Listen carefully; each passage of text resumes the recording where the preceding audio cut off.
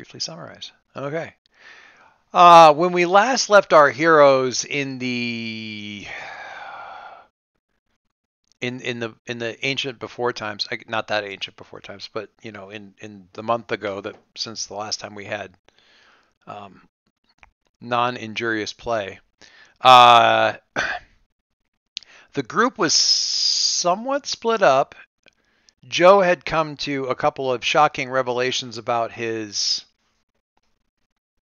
background and history connected to an ancient temple, possibly out in the Congo region of the Congolese region of Africa, that was apparently connected to this, similar type of temple that was here in Costa Rica, shepherded or guarded or whatever by this construct, I guess, the stone construct, golem person, different than I would say different than Nega. How should I put this? In my mind, and James, feel free to contradict me on this. But in my mind, Nega is more of a naturally occurring sort of earth elemental person, sort of a member of a species, whereas this temple guardian is, while on the face of it, like in broad descriptions, like it's a stone column, you go, oh, okay, that's kind of the same thing as Nega. To my mind, these guardians were built by your people as a constructed being. So where you've got Nega, who's sort of an ally species, so to speak, you've got, whatever your people's equivalent of almost like a servant robot would be, but stone. That's my thing. But again, feel free.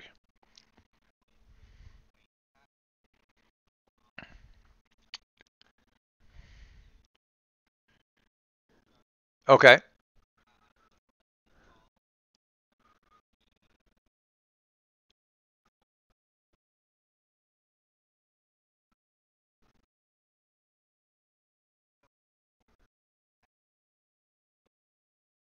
Oh, that is interesting to me because I didn't realize that there was older tech than before your people. Like,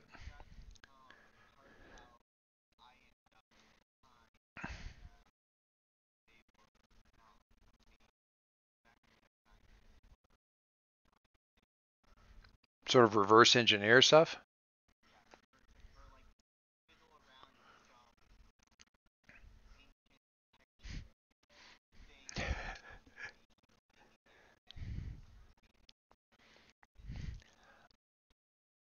10,000 years. I am fascinated by.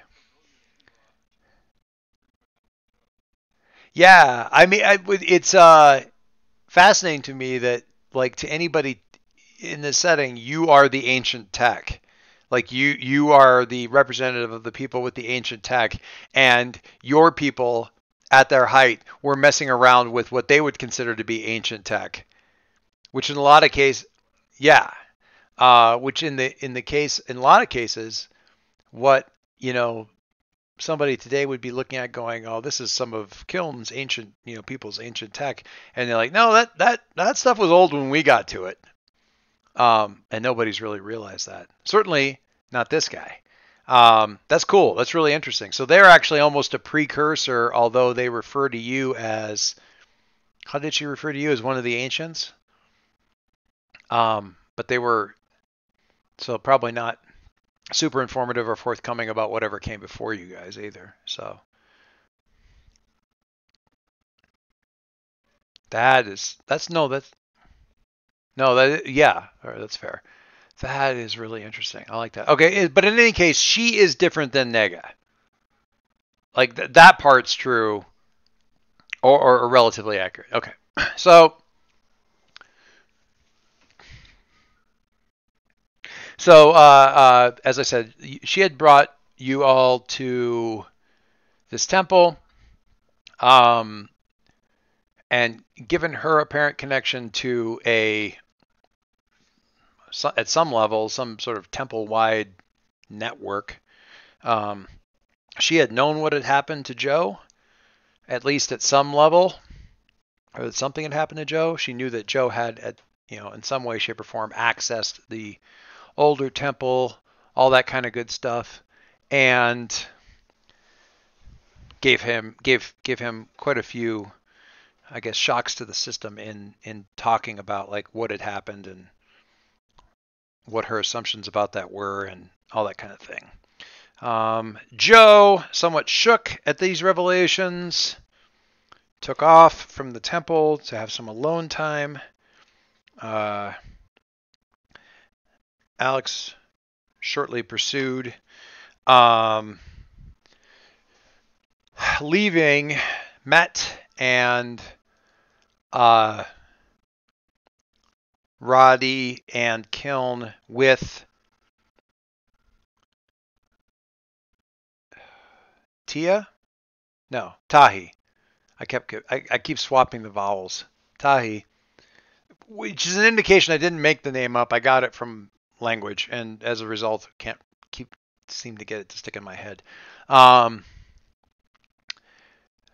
Left with Tahi, while they were doing, some sort of uh, uh, kind of debriefing of her to get some more information because apparently, somewhat to her surprise, Roddy seems quite adamant about moving on to, figure out what's going on with Joe and help him fix it. Meanwhile, Alex taking off to uh, sort of make sure Joe's okay. Which we left with the robot arm, the drone dropping the robot arm in front of Joe, and the quip from the shadows as we had been sort of panning around and following Joe. We thought like with some predator POV. Then the drone drops the arm in front of Joe, and Alex quips, "Need a hand?" Oh, can I give you a hand? Uh,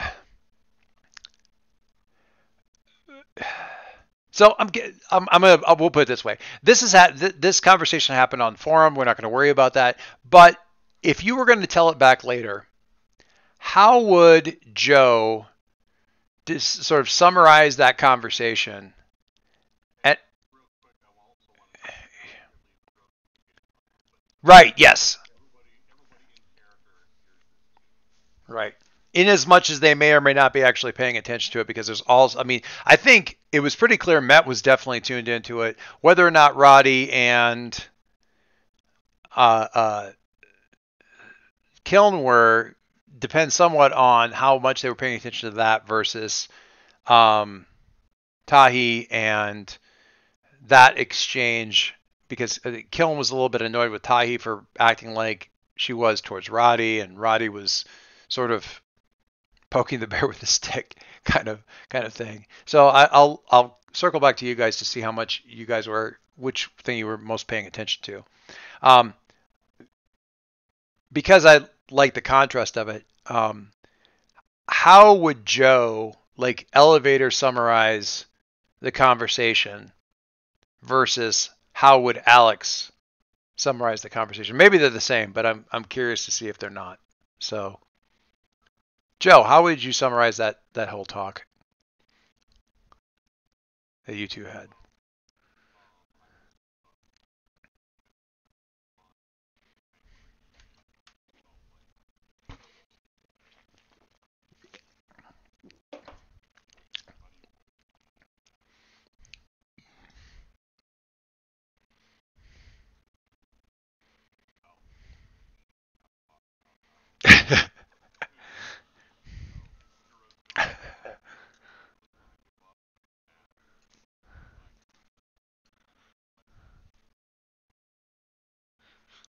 Alex gave a really shitty pep talk. That's awesome. I love that as a summary, incidentally. Alex, is that?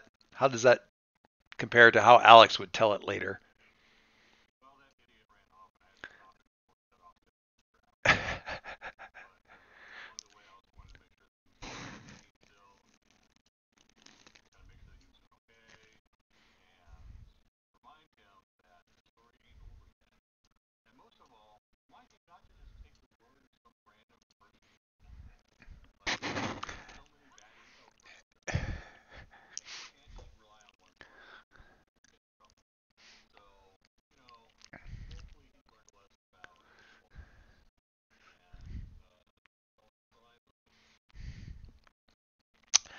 I love that. I love every every part of that. Um, don't trust intel from the temple. It's pretty good. Singular intel. Um,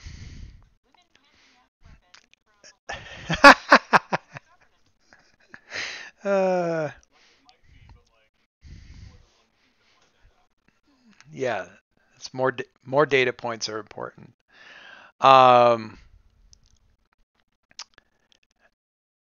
lines of communication were open in order of probably closeness to this speaker and being able to listen in on this. Matt, what were you doing with regards to this? Like, were you like what's your reaction? What's your take on it? Were you doing anything uh, with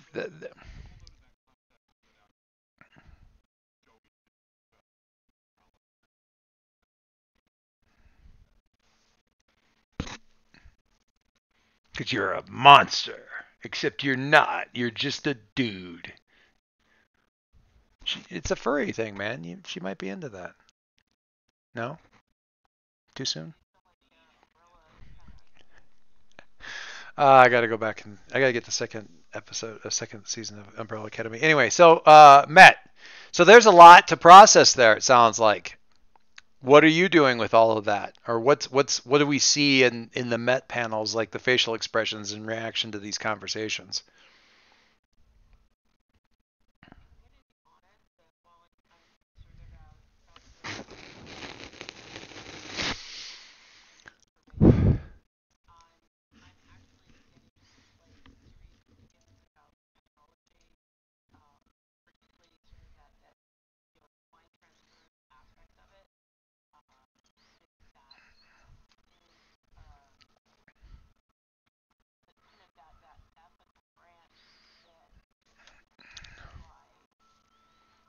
Things went bad, yeah, yeah, yeah.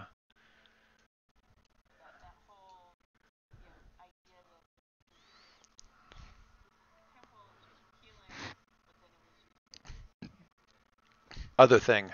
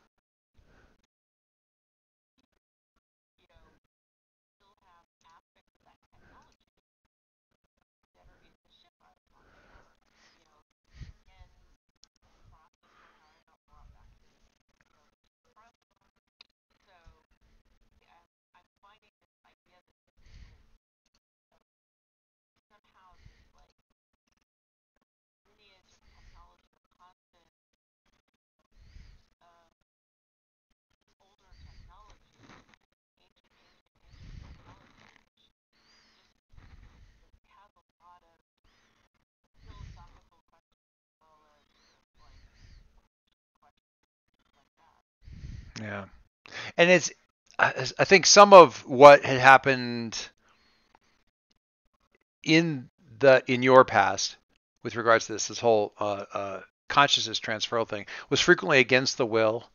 Um, in some cases, the consciousness being destroyed in the like the sort of victim, the consciousness was being destroyed in the transfer. That doesn't seem to map to this, so it's ethically used technology that in your experience in your I should say experience in your historical knowledge of this was never ethically used. So that is I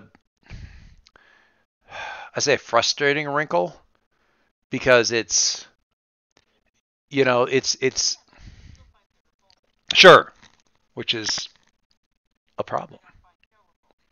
Yeah, even though the tech is certainly a problem or could be.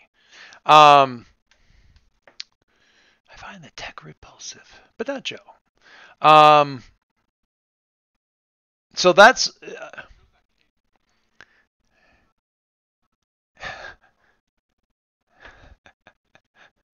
Uh, oh wow, that's a lot to unpack that I'm not going to touch with a 10-foot pole instead. Um, so right now we're playing a really annoying with the other three, with Kiln and Tahi and Roddy. We're playing sort of an annoying game of telephone slash, you know, one person giving one of the other people the silent treatment, um, kind of thing. Because apparently being 10,000 plus years old doesn't make you not act like a, you know, grumpy tween. Um, when you're out of sorts, or maybe, that's just an unavoidable situation. Um, but yeah, anything that Roddy is asking, Tahi is like turning and like responding to Kiln and giving that information, or even trying to couch it in terms of natural conversation so that it doesn't, you can pretend it's not a direct response to whatever it is that Roddy just said, which we already kind of established is somewhat annoying to Kiln. I don't know how, Roddy, how are you taking this kind of behavior toward you? Uh, aggressively, just being more and more kind of like,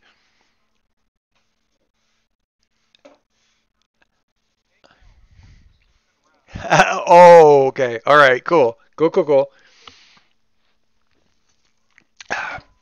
So certainly the Temple Guardian is not being great, but honestly, neither of the people participating in this conversation, besides you, Kellen, are really covering themselves in glory when it comes to good manners.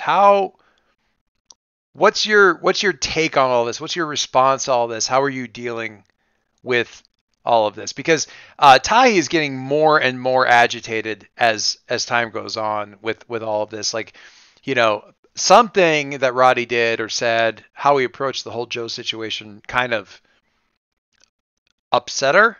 She was already kind of upset. Um, she seems to have not taken the news of. She's become more upset since you kind of like said, I'm sort of the only one, and processed that information, or she became more tense. Roddy, having discovered the buttons are in the area, has decided to push all of them by rolling, like face rolling back and forth across them. Um, so, I mean, uh, so there's a lot. Yeah, nobody's being. How are you? What are you doing? What do you do? What are you doing?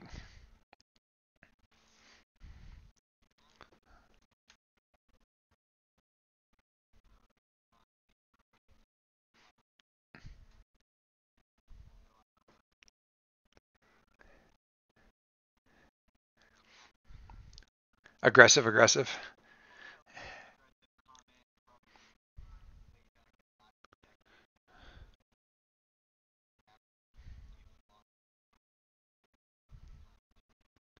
Okay, leader. Yeah, right. I remember that. Yeah. Okay.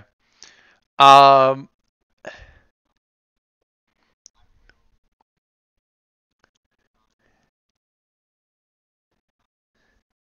Okay.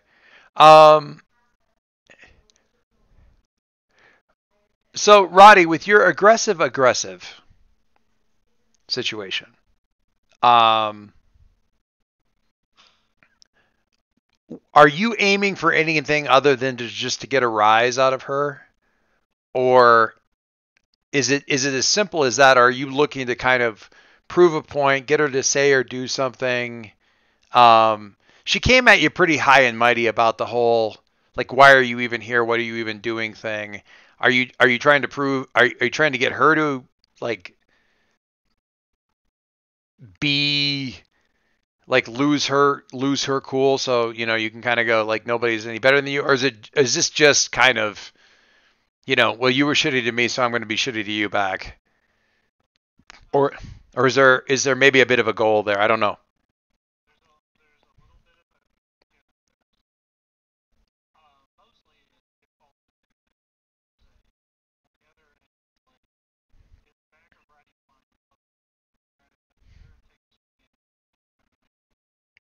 Interesting. Interesting.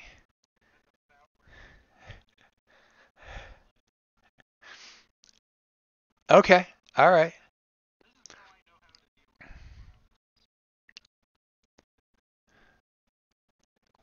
That says a lot. That we haven't had a chance. It doesn't have a. It doesn't. There's a lot to unpack there. Yeah, there really is, and we haven't had a chance to do a lot of that unpacking. So Roddy is definitely kind of spoiling for a fight. Doesn't even quite summarize. It just wants things to get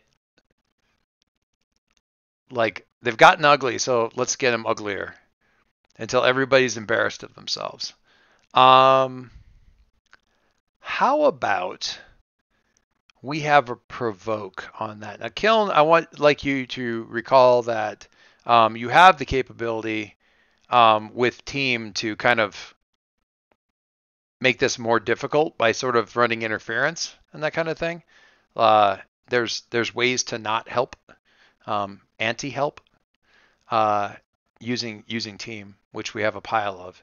So if this is not, if you're trying to be a little bit of a peacemaker here, that's an option as well. But yeah, let's see how much of a how hot under the collar, so to speak. Um, how many buttons do you actually push with your face rolling? I think that's superior.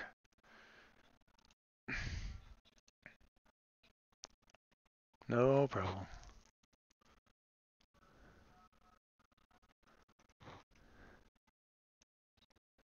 What's that?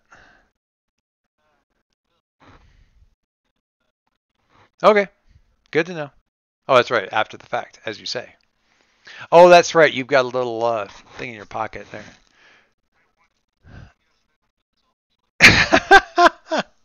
Okay.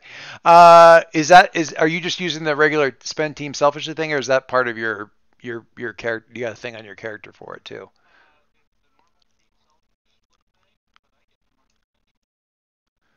Oh, yeah, yeah. When you use team selfishly, clear a condition or mark potential. The first time in your session that you use team to Oh, interesting. The first time in the session that you use team to help a teammate, take +1 forward. Interesting. So you get kind of both sides of the coin on that. That's super interesting. Okay. Using team selfishly. So that's a 9. You're pushing for a, what does that do? Where is that?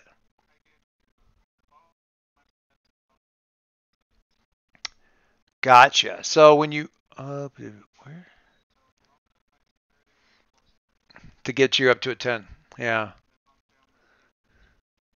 Okay. So, yes. Moment. Okay. So,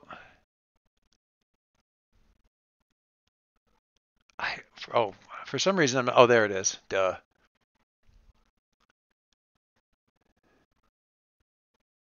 One team from the Polish Chiffon. Okay, yeah, I couldn't find it on the sheet. I knew what you were saying seemed exactly right, and I couldn't find it on the sheet. So that would get you up to a 10. Um, Kiln, are you trying to soften the blow on this at all, or is this kind of a duck and cover situation, or uh, what are you what are you doing as Roddy's like clearly trying to get Tahi to do something inadvisable?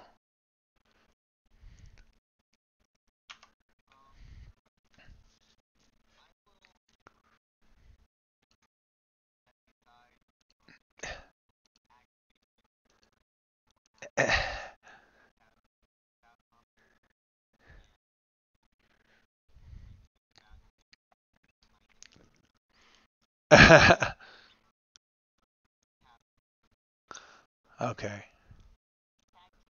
Tag team. Um,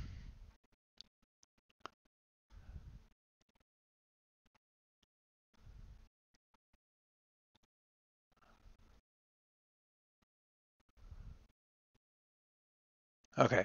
All right. So that would get up to a 10. This is a provoke. So on a 10 with a provoke, they rise to the bait and do what you want. So you're looking for them, for Tahi to do um, something like basically, as you say, take a swing at you. Okay. Um, she clearly, like all the, I think, really, it's the stupid pile of rocks thing that she, like, just finally her eyes kind of stupid rock lady, stupid rock lady. Okay, the stupid rock lady thing. The eyes kind of get hard. They also get kind of bright. They shift from that gold that we see in the picture to a blue that matches the lines that we've seen in the in the wall. Um,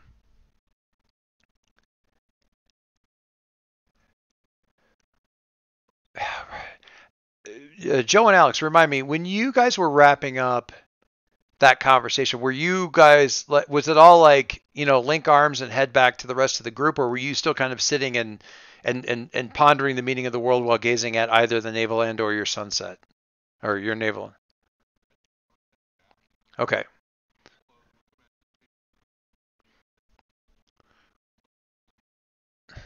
Yes, yes, and that there's certainly like a number of your conversations, or a number of the sort of the panning shots of your conversation are like from weird, distant, slightly distant angles, like out in the trees and stuff like that, to give the sense that there's other people watching, kind of thing.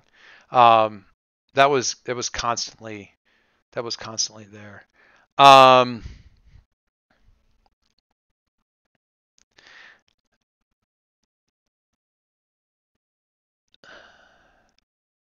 so okay. Where Tahi's at now, as I said, this was sort of like that room in the, kind of a big open room in the Mummy, kind of thing, except without the treasure stuff. So you've got, sort of a big central kind of open area, a bit of a dais, sort of conversation area there. Um, uh, sure, it can be a conversation. Um, uh, in any case, if it were a speaking auditorium, you'd be down on the auditorium portion of it. But there's pillars around and that sort of thing. And where Tai is standing, like when her eyes go blue, you get uh that sort of like power energy signature in the walls kind of thing where she's at, like on the floor where she's standing, crawling up the pillars where she's at.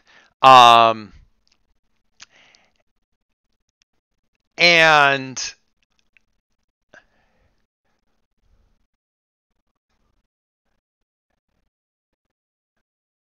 Killen, you can't help but remember that, like, some truisms from your age, which was basically like, you know, respect the temple or the temple will teach you respect, kind of things that were meant to be somewhat ominous because the temple guardians were basically not to be messed with. Um, Not least because, although they were entirely in alignment with your society's, culture, and they were central parts of your society's culture, they were not of your society. And people didn't really ever forget that they weren't ever fully understood because they came from before. Um, so there was always that respect with a not inconsequential tablespoon of fear, um, or unsurety, at least with them. So there's a little bit of that going in there, and Roddy just kind of smirking like, "Oh yeah, this is going to be good," um, which I don't know, may or may not strike you, certainly may strike the comic book viewer as the smug look of somebody who's getting exactly what they want while standing in the oncoming lights on a railroad track. Um, they may be getting what they want, but they don't fully understand what it is that they're getting. Maybe. Um,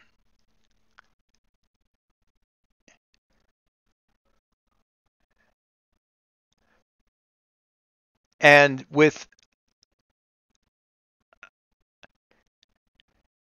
Alex and Joe kind of sort of heading back, we're seeing them kind of move through the trees and coming upon really what should be that moment where they come around, uh, into an opening and are confronted by the thing that's been stalking them.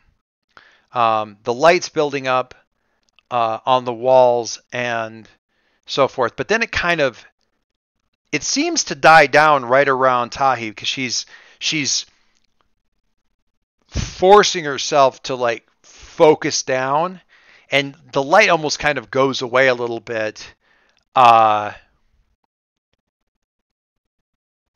Right around her as she seems to sort of like draw into herself, and she starts to stride forward with one arm coming back as she's striding sort of straight at Roddy.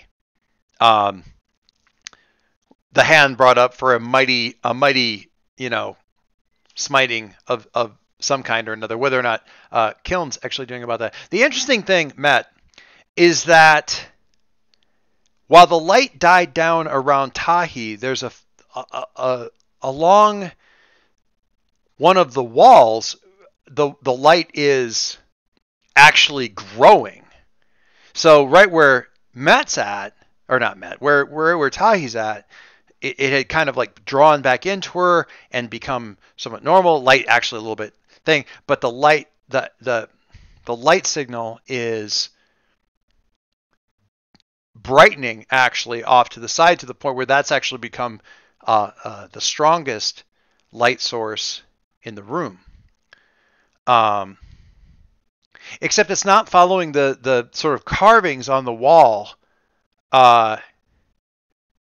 It's the light's actually coming from the cracks between the stones.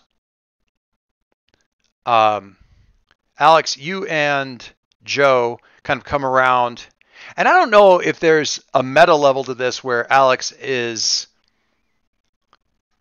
sort of out of just horror movie, self-awareness, sort of expecting something to jump you guys now that the tension is dropped in the conversation or whatever. But there's a bit of you that's expecting something as you come around here. It both is and isn't what you were expecting, because you come around and there is a ring. The first thought in your head, just completely incongruous, whether I think probably to your background and stuff, is toadstool ring. It's not. It's a ring of your drones that apparently offlined without any network signal, like any network blip. They're just dead in the grass in a ring about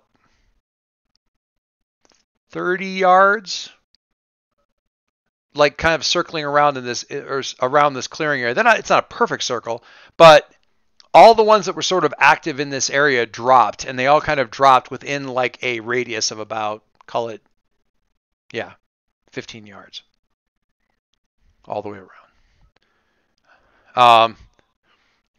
Yes. Whether or not there was, you would. I mean, if you were looking at it, you'd go, okay, so there was an EMP right about there. Except it was an EMP that didn't give any indication that these guys had all gone offline. But the central effect would have been there. You can assess the situation to see if there's any sign of anything there. There's nothing there right now. Okay, sounds good. Joe, there's a whole bunch of dead drones there. Met. The light is building up. Kiln is watching. I'm not sure what Kiln's approach here is, but it seems to be a little bit like, I kind of want Roddy to get smacked, but I don't want him to get smacked too much. So whatever body language you want to ascribe to them as Kiln is watching that, where it's like, I'm going to let the fight on the playground start, but then I'm going to be ready to break it up once, everybody's noses are properly bloodied. Tahi's heading at Roddy. Roddy, of course, has this, I'm going to get what I want smirk on his face. none of them are really paying attention to this growing light on the side of the chamber. Uh,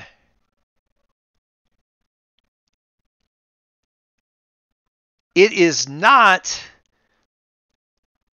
like when Kiln activated the temple. It is not like when Tahi activated any of the stuff around here. It's not following the carvings that you sort of automatically think of as the circuitry of this stonework or anything like that. It's coming from between. It's coming from outside. It is coming in, and it is bad. What do you do?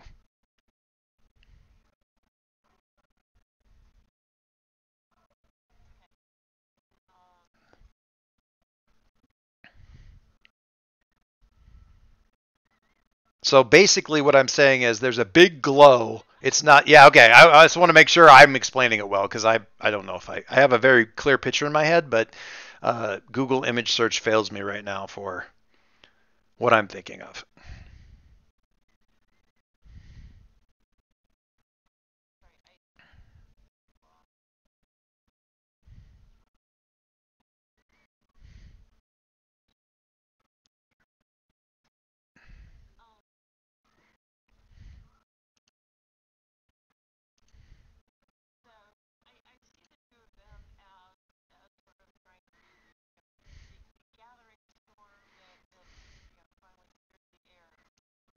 That's fair.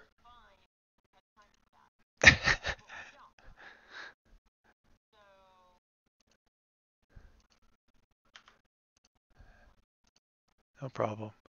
I am trying to find a blank sheet here somewhere that I can scribble stuff on.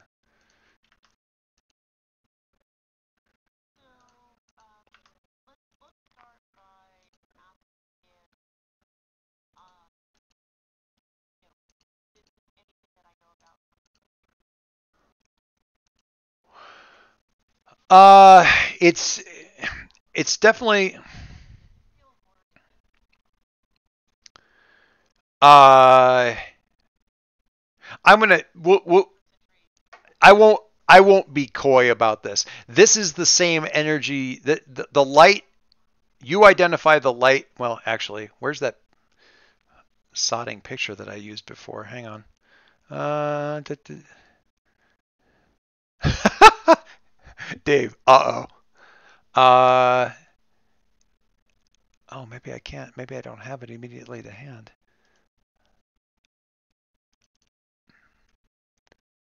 Man, if I had $1 for everything, for every time I can't find the thing that I swear I'd saved, it doesn't really matter. It's the Undead Moose energy signature of the Big Blast.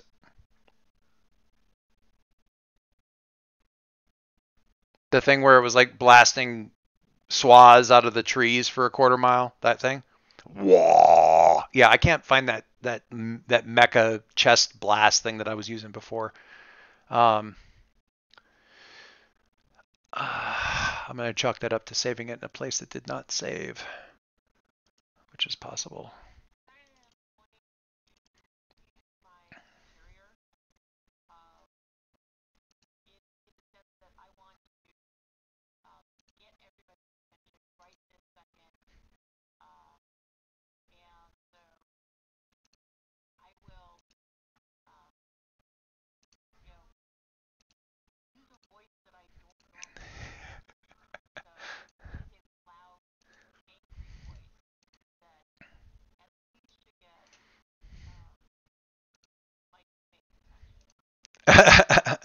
Okay. I I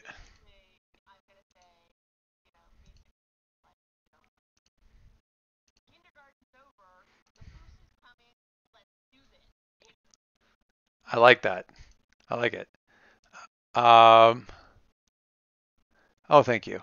Oh, Discord, of course. Thank you. Yeah. No, it's. I just need to save it back to where it was so I have it again. I would have sworn I went down through. Oh, I know what I did. I was. Yeah, different computer. Never mind. It doesn't matter. Um, I'm just going to save that into my resources so I have it for later. Because, you know. Now, I know what you said was superior. You were sort of calling, oh, that's actually a really good picture for kind of what I'm thinking of, Dave. So thank you for the cracks in the wall thing. That's that is pretty okay uh, for kind of what I was thinking of.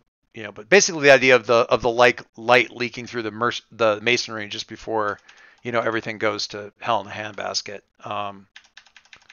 which definitely works for me. Um, Good stuff there. Yeah, definitely. Um, okay, so and given the snap of your voice and that kind of thing, I get the superior thing. But for my money, I think what you're kind of doing is defending them. So I mean, like give it up, stop this kind of thing. Oh, you get to roll superior? Do you get to roll superior for defending people? Oh.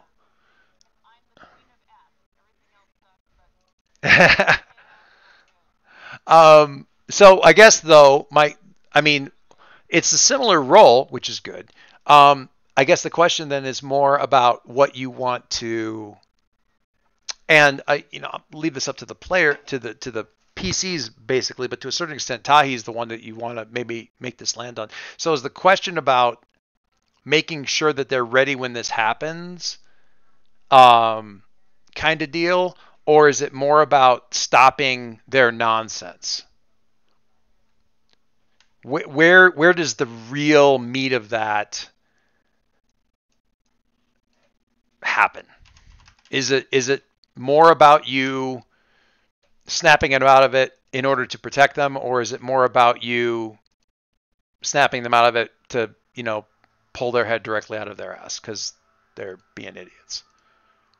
What do you which do you think? Because I mean that's more about like afterwards us knowing which move to read from, kind of a deal.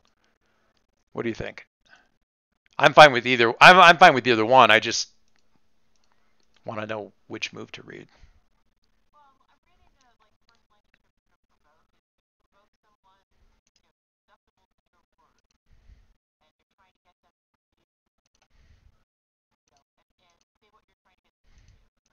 Mm-hmm.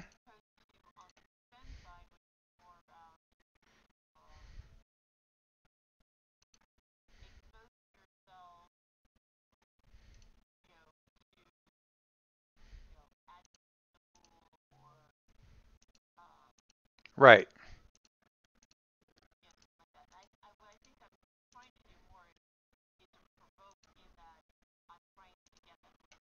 Okay. Sounds good. Uh, I'm gonna spend it mostly about kind of focus a little mostly about what's going on with with Tahi, just because I think it's probably I don't know. I just like that a little bit. So okay, and I will move. Well, whoa, nope, undo that. I've been doing stuff over on another screen, so let me just freehand this and we'll get this. All right, beautiful. And we will grab all y'all and move you hither.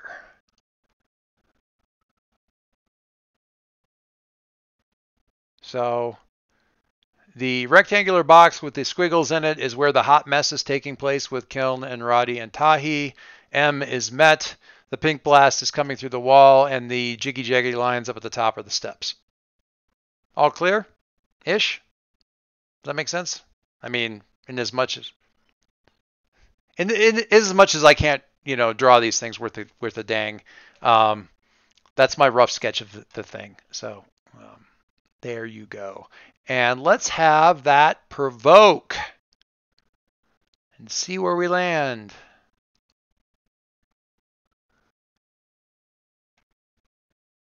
Drone ring is alternate vein mushroom circle. I like it.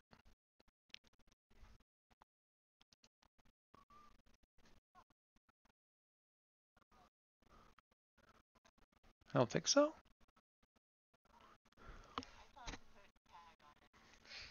Mm.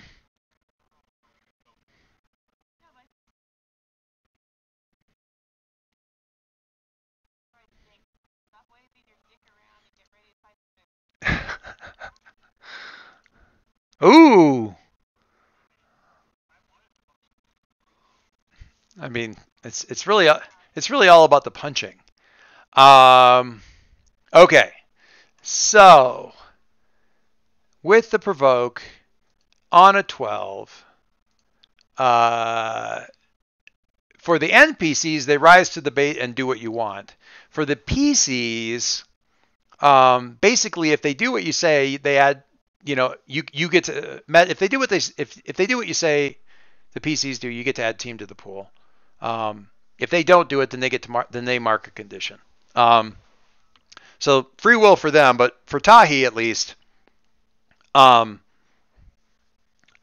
your harsh words plus the blast that comes searing through the wall um, seems to bring her back to, if not her senses, at least her immediate like awareness of a far greater threat than an annoying city boy um, with family issues.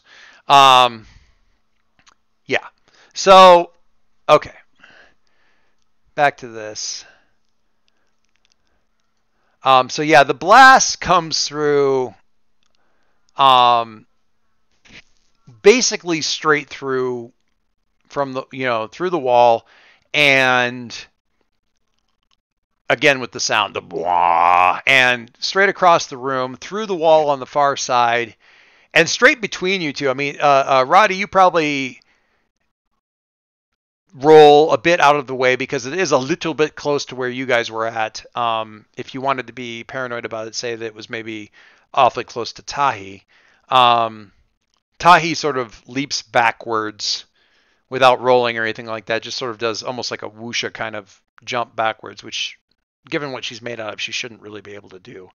Um, and Kiln, you're not directly in the line of fire, so for you, it's more of like a yeah, that's pretty good. Blah. Yeah, lovely. Um,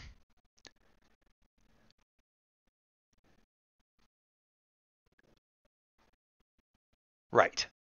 Joe and Alex, but Joe initially. You guys hear the sound.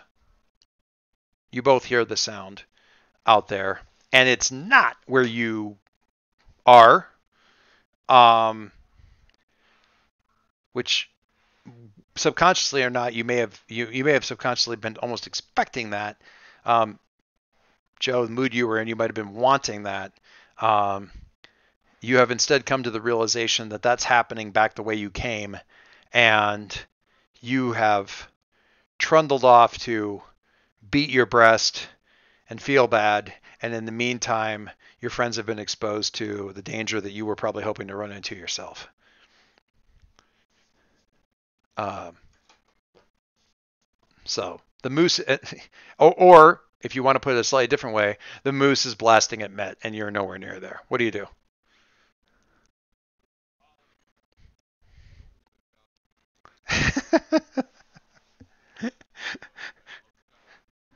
The comics code is shocked. Um,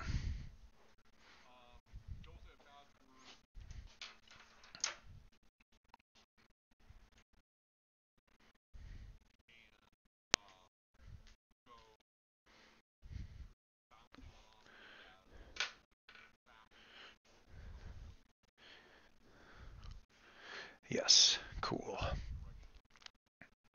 Alex, right when you, well, actually, no, that's not accurate. Call it, I'm not going to do the math right, but assume that this is what I'm going with is the difference between the speed of light and the speed of sound. About 3 seconds before you hear the blah, the moose shows back up to the drones that you have in that area. So your network of viewing that you have kind of the netting of drones that you have kind of over this whole kind of region at this point, um, the moose had gone to ground, the moose had gone dormant, the moose had gone down in a hole. Who the hell knows? You're on a search pattern. The thing is just suddenly back on grid, and you see it, and you see where it is, and about the same time that you're going, oh shit, that's when you hear the sound reaches you, because it goes back on. It didn't become visible. It something started showing up again, stopped cloaking, decloaked like a Romulan. Who the hell knows? But when it did the thing, you could see it again. Apparently, it has a stealth mode. So what do you do?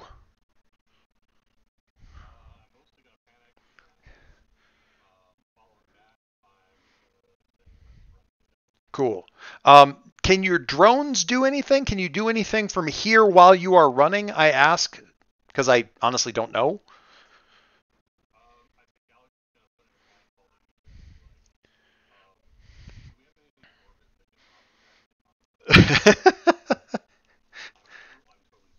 I wouldn't think that you would be saying it if you weren't serious. Do you?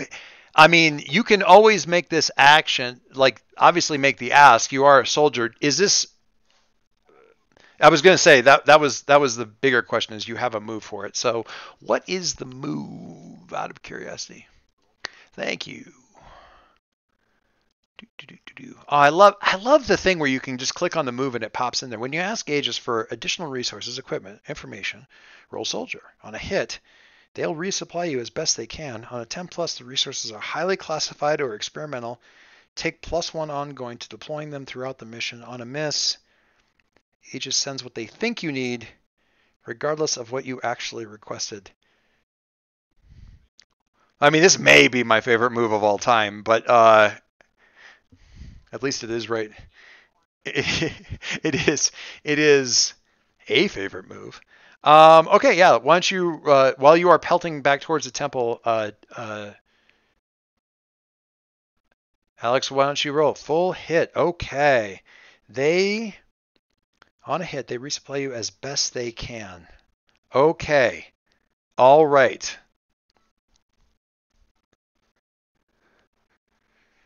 What was the Hulkbuster called? Veronica or Betty? One. Veronica. Veronica. Yeah. No. Yeah. Yeah. It's good. Um. I mean, probably not that because I mean, how can you be prepared? That prepared for an undead moose situation. Um. But still, interesting stuff. Okay. So you call in something for Aegis and are running, and Joe is leaping, and Met has spread things out a bit and gotten her provoke in and gotten verbally, I am Moose, verbally slapped some sense into people. And Roddy, you wanted to punch a moose? So the fun thing about this is, at this point, is we have I am Moose right here, but can I grab this thing? I'm in the wrong layer. Hang on. Oh, I see. Oh, that's much brighter. I was on a different layer, so everything looked kind of faded out. There's this thing is not right outside the wall, and even like the bright light kind of came through at an angle. Like if it, let me draw another little thing here real quick. Blah, blah, blah, blah, blah. Draw a polygon line. So if this were a side view of the room that you're in, the blast. Oh, nope. The blast came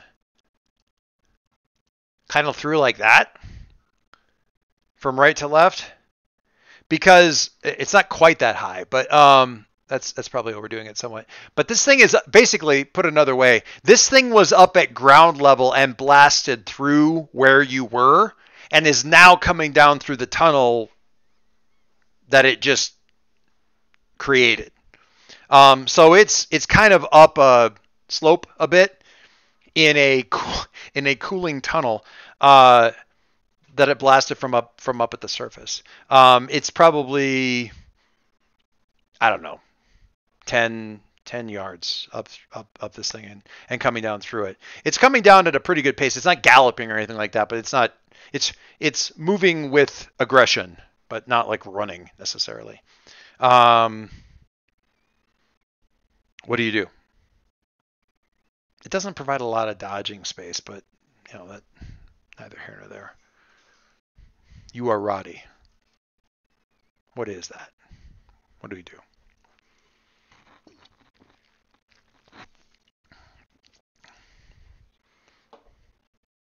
Oh, yes. Excellent, excellent idea.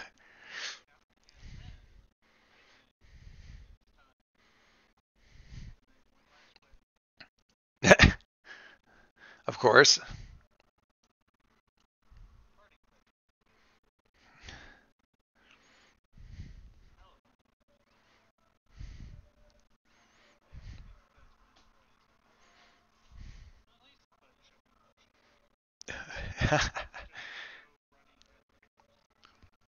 Okay. Um, this seems like a directly engaged to me. Um, okay. Okay. Do that. You want to bullfight this thing. Okay. All right. It's still definitely directly engaged. I think you might want to get it out of the tunnel because that's a bad place to be when it basically made a tunnel about its size using a weapon that it can make another more tunnel with. Um, so you might want to get it out into the space somehow. Um, so yeah, whipping something at it, anything like that to kind of get you got to get it mad. You need that the equivalent of the red cape, right? You think so? I Sure, sure. With I mean, I am down with that. Although if we're going to roll it into like a whole thing, the whole thing is a directly engaged. It's just a question of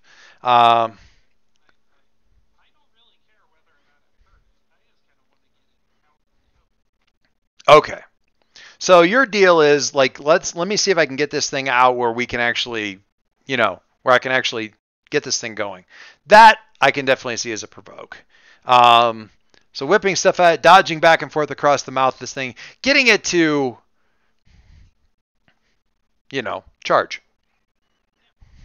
Gotcha. All right. In that case, yeah, I have one trick. I do it very well. All right.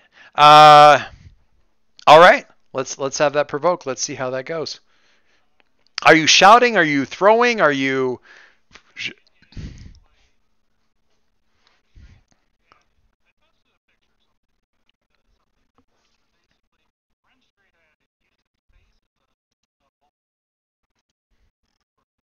okay?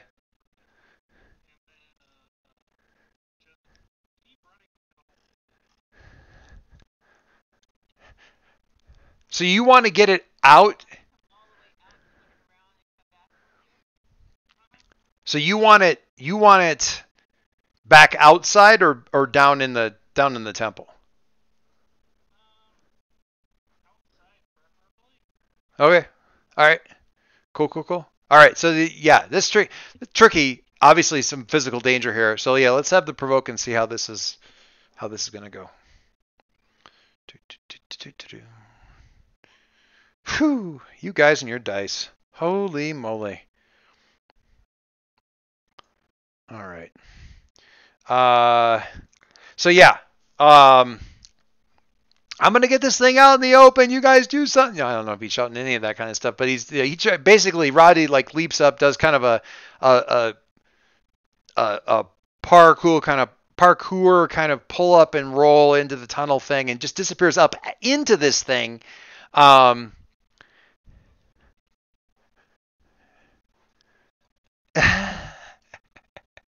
I mean, the mighty bullfighter. Oh, I like the fact that Minoan bull leaping. That's good stuff right there is what that is.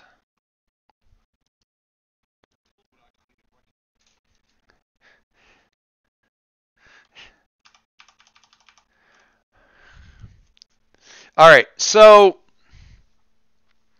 yeah, Roddy, your timing on this has to be perfect, but luckily your timing on most things are perfect. The horns are starting to glow, and you pretty much imagine you'd be like a fly on a windshield if this thing actually fired off in the tunnel. So, knowing what the level of intensity of light is on this thing is usually at when this sucker fires off, you figure you've got about a split second there where you can plant your foot right in the middle of its forehead, basically, and vault over it. Um, do you like whack it as you go by just for the sake of enraging the thing, like smacking it on its side or anything like that, or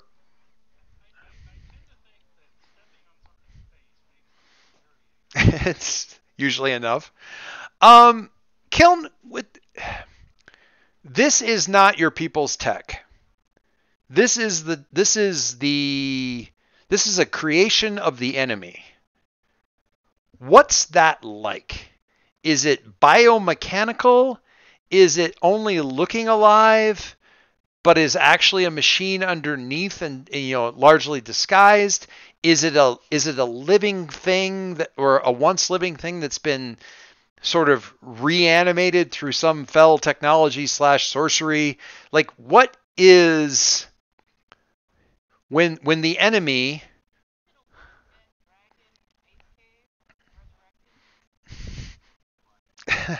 if it's what is the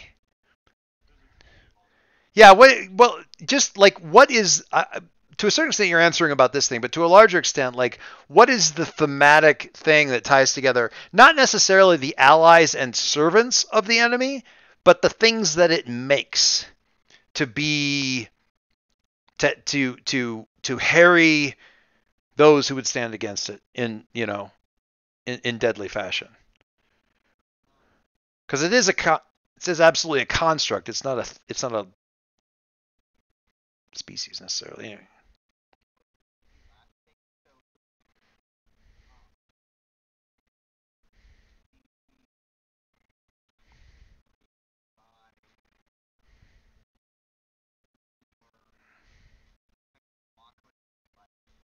Gotcha.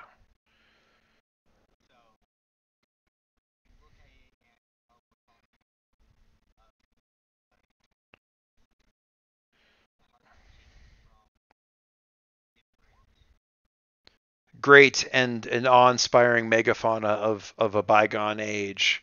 That this thing is some kind of chimera, Frankensteinian chimera of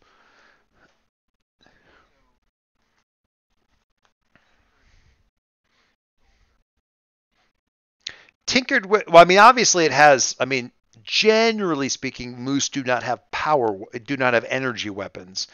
Tinkered tinkered with in a mechanical sense, in a sort of sorceral biological sense, a burglarious sense.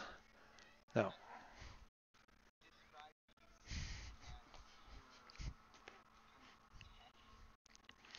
no, yeah, I got you.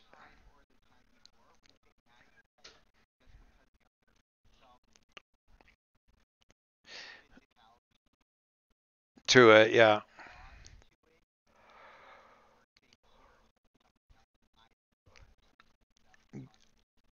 yeah, yeah.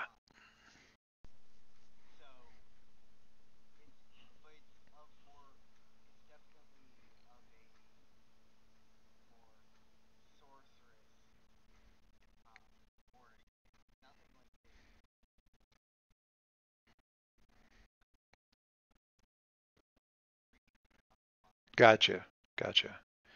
Fun fact.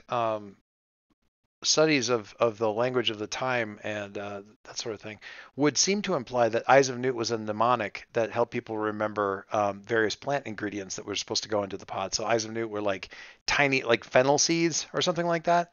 It was a reminder of like you need the small seeds that are like the size of what you would imagine a newt size would be, not actual newt size, but like tiny seeds. Yeah. There you go.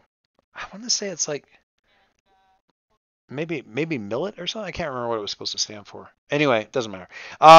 Okay, so the reason I was asking is I wanted to get give uh, Sync a sense of like what he's feeling as he's going over this thing. But given that it's a largely living thing, it's not like you're feeling the whirring, you know,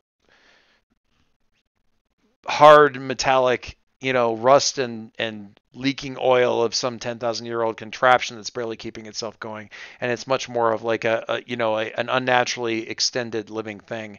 Um,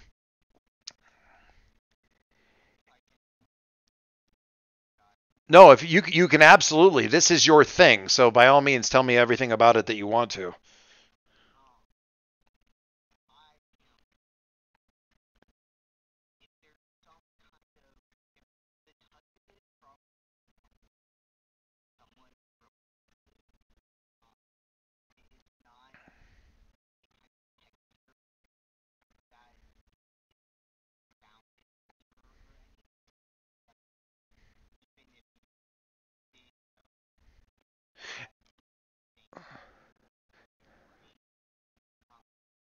It wouldn't feel right anyway. You would just not it.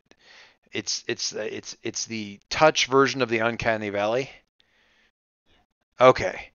And I'll throw in a few extra little bits, like what probably Roddy you initially process is it's fur, it's animal hair, but it's the animal hair of a mangy dog with fleas and worms. It's warm like a living thing, but or rather it's not hot like a machine. It's hot like a feverish creature that's about to go into like convulsions and some sort of seizure. So it's hot to the touch in a way that a very unhealthy living thing is hot to the touch. So it feels wrong, that whole uncanny valley of the touch thing, but at the same time it also feels like a living thing that is very, very sick. Um it does not feel good to touch. As you're like vaulting over by hand and then planting or vaulting over by foot and then planting one hand to kind of like continue past the thing. It had already lit up its horns. It wants to turn. It turns and it's kind of hitting the side of the tunnel. So it lets off another blast, another bomb, but it's doing it as it turns to kind of like that whole thing where it's like, okay, it'll have to go all the way down to the end of the tunnel and turn around. Yeah, not so much. It's just going to make a much wider. So this, I need a polygon. How can I draw? I need a draw a shape. Draw a shape. So we go with this shape. Is that going to work? No, it's not the right shape I want, but whatever. I'll take it. Regular? Nah, doesn't matter. Anyway, but yeah, the swoop starts at the tunnel. I want to get this thing bigger than it is, and then kind of sweeps left as the thing is trying to turn and get itself around and basically burn itself the ability to turn around. And that sweeps back through the temple again and kind of again comes through this whole area here. So there's a lot of diving and rolling. Uh, um, Again, not so much for Met. Met's on the right side of this room. Kiln and Ty, but this thing is like that beam is sweeping through there and blasting through pillars, walls, down into whatever other chambers are past this space and everything like this. As this thing is like turning around and tearing, like trying to get around and turn, um, and get after Roddy. About halfway around, it lets out kind of a like as the beam stops, and probably only after about 135 degrees of turn rather than the full 180 that it needs, and it's kind of got itself most of the way around. It's having to force itself into sort of this bend to kind of get its butt back around so it can continue back up the time. And it's like struggling and scraping, and it lets out this bellow of just anger and frustration and rage. And despite the destruction of her temple and this thing that is, she's probably spent the better part of a couple thousand years trying to keep from finding this place. Kiln, you hear Tahi comment in response to this bellow, "That is exactly how he makes me feel too." She kind of mutters under her breath as the thing is kind of turning around.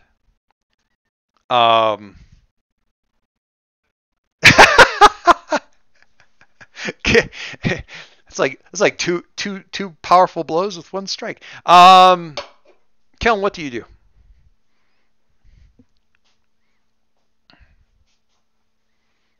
The tunnel access is much wider than it was when Roddy went up in. That's fair.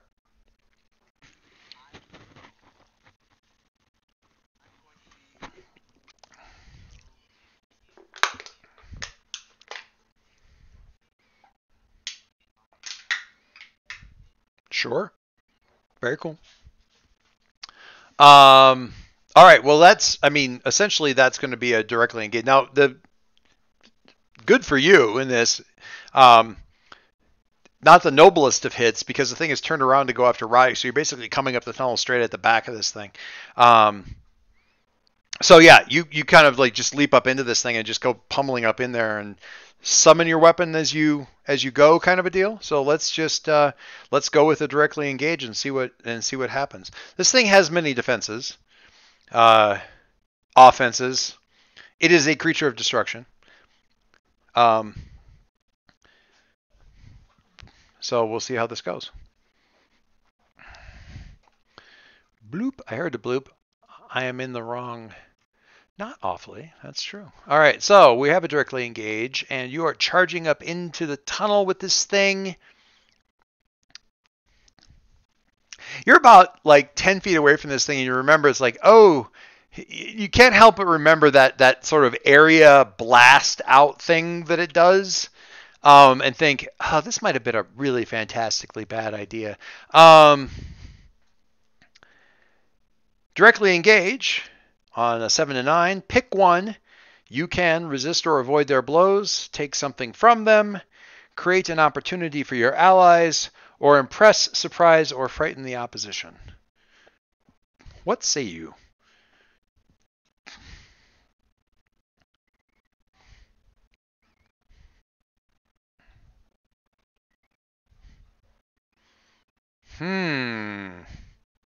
Okay. Are we thinking a literal actual thing or something a little bit more symbolic, like mobility, or I don't know, hope?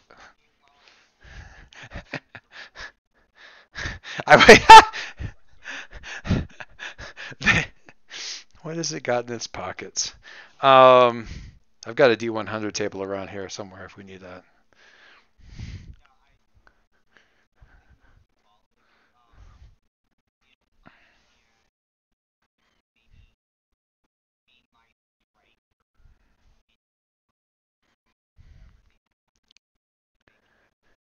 Yeah, it seems to be originating the blast, the forward blast in any case seems to be coming from the horn.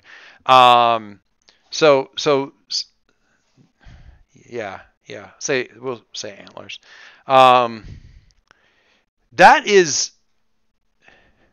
okay.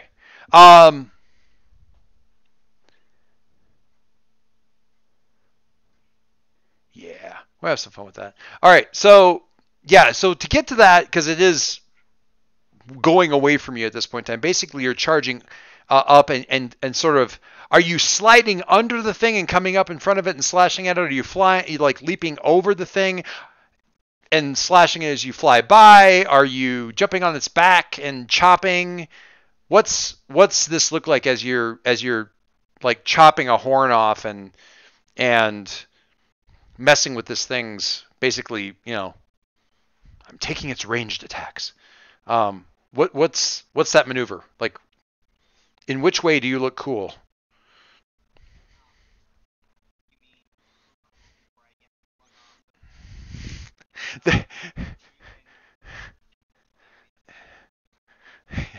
I mean, yeah, it's like, where are you going to be standing when you get smote? Like, I need to know that. It's key for placement purposes.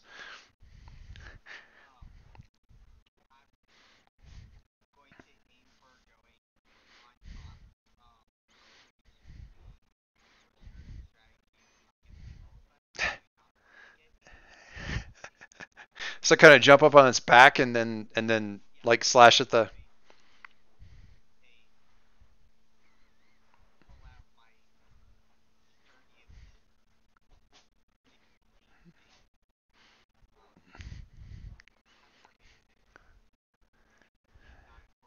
It's it's really more about weight. And just give it a chop. Okay. So yeah, I mean this thing. There's not a lot. I mean, at the angle that you're at and where you're at and the strength that you're putting behind this thing, you're not. This is not a situation where you need to hit it twice. I mean, the horn, and it's only the one. Um, Comes off like with just a solid chop, very satisfying. The thing roars, and you have that moment of like, yes, and then it bucks. There's no other word for it than, and thank you for the bullfighting imagery in my head for this, but I mean the thing basically bucks. You're on top of it. So is the roof. So basically, in very short order, what it does basically is just buck straight up, smash you into the ceiling, and as you tumble off towards the back of the thing, it kicks with both feet and knocks you all the way back into the temple, where you skip several times before hitting the far wall. But the horn came off.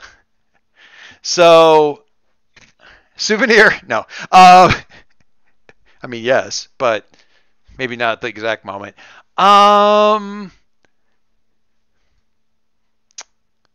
Take a powerful. I'm leaving this up to you. Take a powerful blow or just take a condition. What feels on scope for you? Because I think smashes you around, but maybe you bounce back from that. Alternately, this shit just hurts, and you take a condition.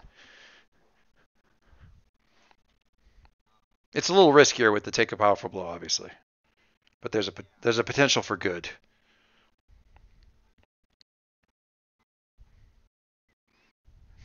Hard choices.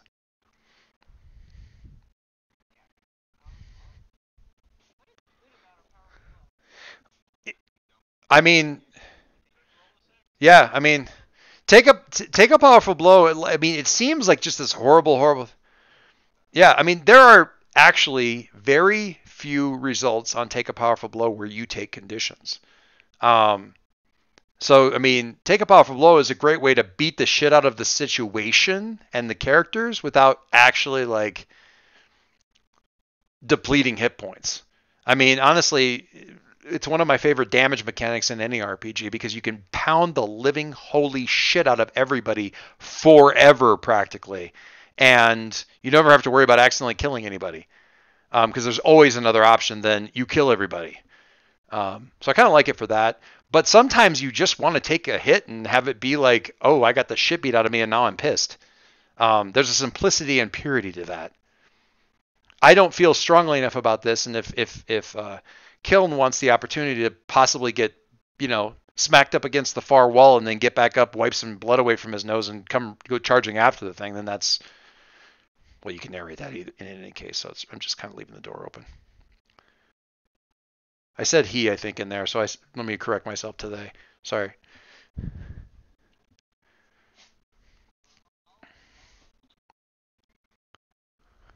It's all right.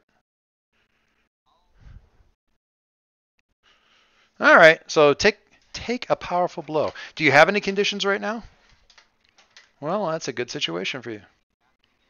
Let's let's find out.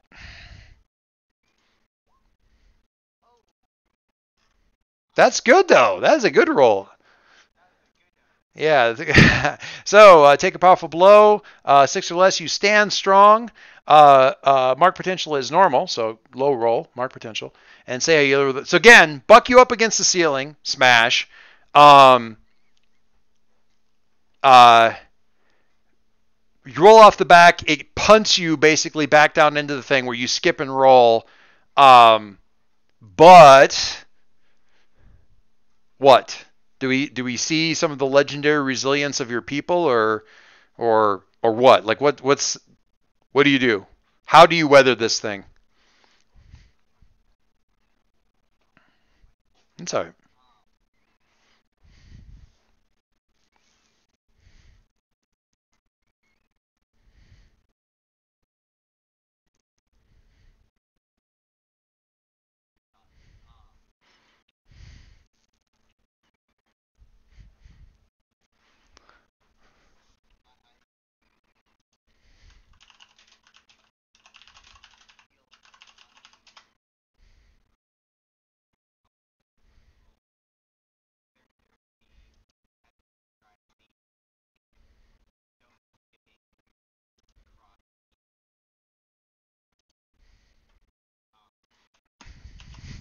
Stone skipping. I like that.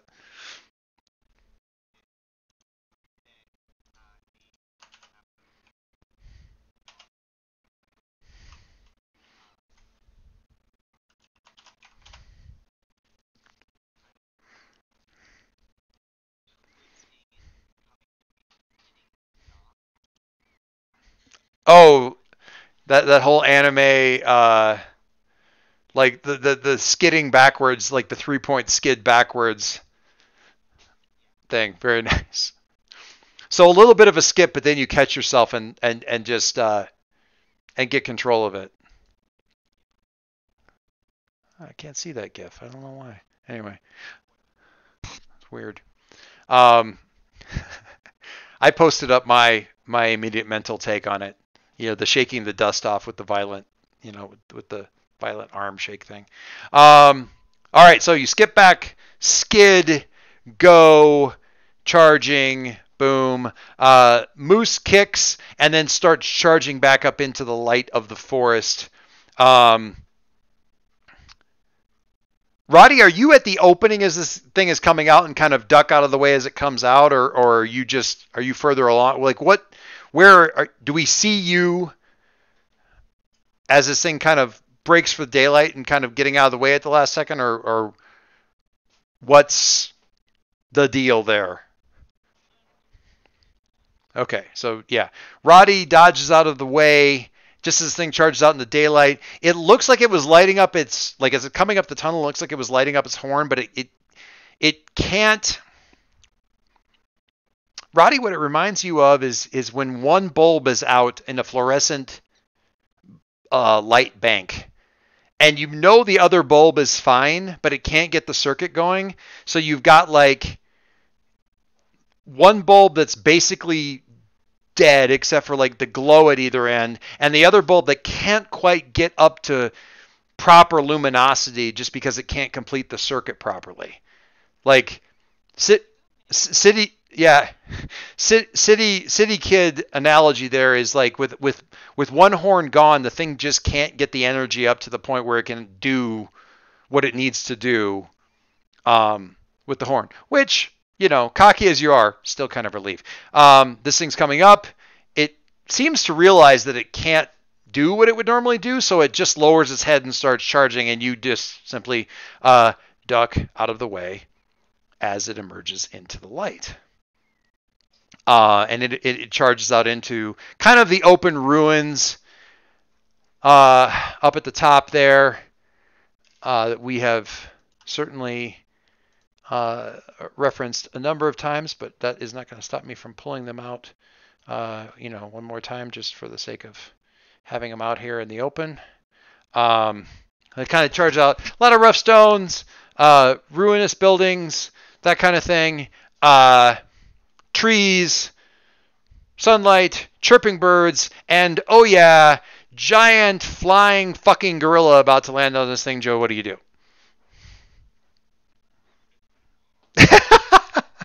Charges out. Roddy ducks out of the way, and it's practically like Roddy knew that it was he was leaving the thing for the gorilla to land on him. Um, Maybe he did. Who knows? Uh, Ooh, that would be interesting. Uh, okay, I'm fighting that. Yeah, I like. It's there. There was no, but we can do that. I did not put the team back in there. Roddy did not continue the fight. I don't think that was really necessarily up for debate, but nevertheless, the provoke was out there, and let the provoke.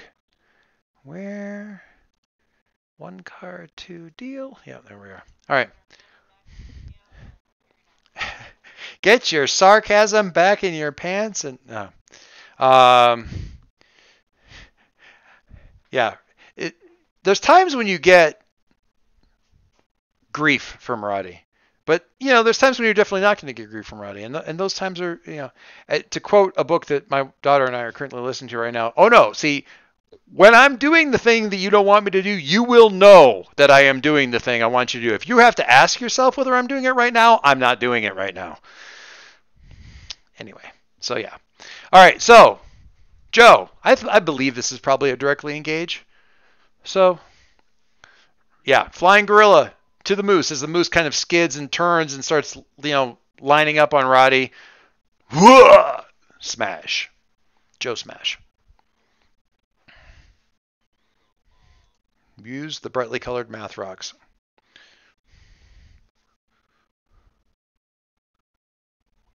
Well, you don't need team until after you roll.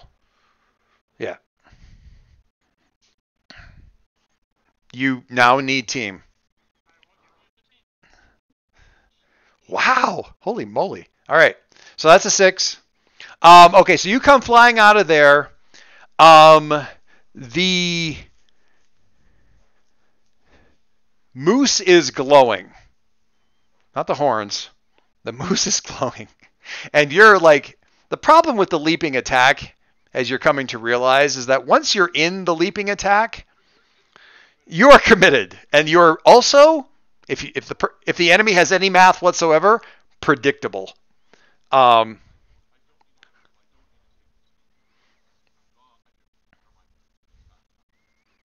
Gotcha.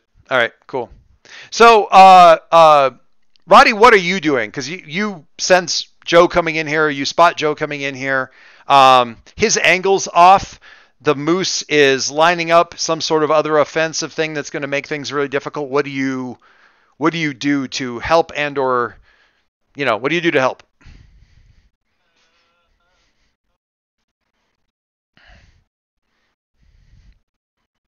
I put it another way. How do you screw up this thing's timing?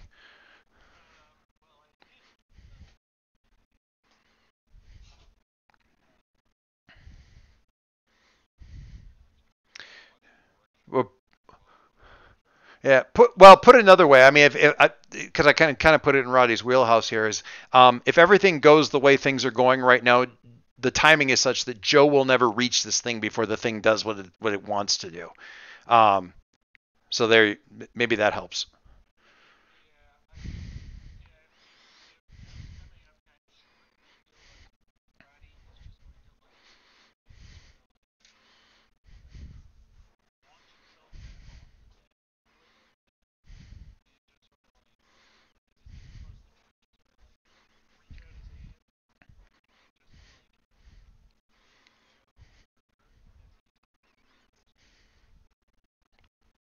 So almost like a you giving Joe a boost, not so much interfering with the moose, but giving Joe an extra uh bit of oomph.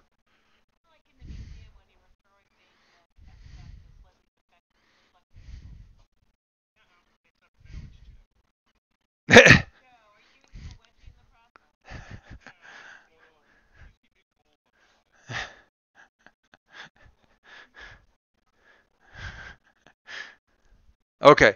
Okay, so we'll spend team as Roddy kind of leaps counter to Joe, uh, pushing you up to an team is +2, right? Or +1? +2. +1? +1. +1. So that gets us up to a 7. Why did I think +2? What's wrong with my head? It's like I haven't played this in a while. Okay, so that gets you up to a 7 on the directly engage a threat. Resist or avoid their blows, take something from them, create an opportunity for your allies, impress, surprise, or frighten the opposition.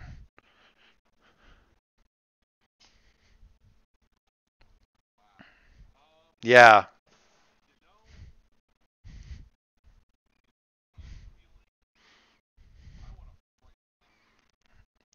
Okay. That okay. I will buy that. You wanna get the thing. Okay, so you don't your original goal would have been to land on this thing. Um yeah, and now Roddy's mass versus your mass is such that um what little extra boost he can give you on the timing and thing, it's half interfering with just this thing, like trying to keep track of where you both are at, and that gives you an opportunity to get close enough. So you don't land on this thing so much as land in front of this thing, but then it's just swing, and you're basically with both arms just smacking this thing's head, snapping it around, kind of in one case bouncing it off the ground as you smack it down, and then it bounces back up again, and then uh doing that Hulk versus the Chitauri in the Avengers thing, like where he roar, like the Chitauri roar, and he roars back at all of them. Um, but yeah, right in this thing's face, uh, the uncharitable would say monster to monster, but silly them. I don't want to lean too much into the transform thing, so this is just mostly Joe's inner monologue that nobody else really. Everybody else is looking at it as like, you look freaking cool, man, and Joe's like, a beast I am, lest the beast I become, whatever. And everyone's like, okay, dude. Uh, so yeah, land, smash, smash, roar, and you see in this thing's face the registry of threat. Threat that can end me. Threat that can harm me. Threat that truly is an overwhelming threat to which I must respond in uh, with every possible option at my disposal. Um, Kiln would tell you this is a bad thing when it identifies this kind of thing, and it lets off basically that circular blast out thing. I say the moose is glowing, like it lets out the whole like the AOE wipe out everybody close at hand thing. Uh, for this, I'm going to have Roddy and Joe both take a powerful blow, please. Since you're both paying in team, and since neither one of us since we're not resisting or avoiding their blows, and since you freaked it out, I think we'll go straight to take a powerful blow. Ooh, poor Joe. Why is that?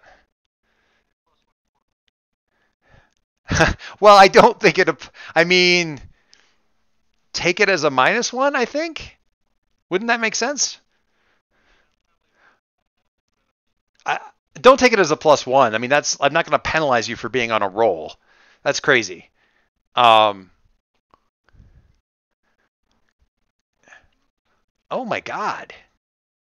Did you take it as a plus? You didn't take a +1. Oh, holy moly. Oh my God. You're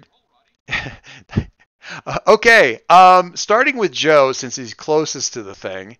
Um, I'd love just take you both out, and Alex comes sailing in to save the day. I just randomly. I think that's kind of hilarious. But all right, so land, just enough boost, teamwork together. Roddy and Joe working together. Slam, slam. Second damage on this thing. Roar! Right in his face. Explosion. You both take 10s. Youch. Joe. You must remove yourself from the situation, flee, pass out, etc. Lose control of yourself or your powers in a terrible way. Two options from the 7 to 9 list.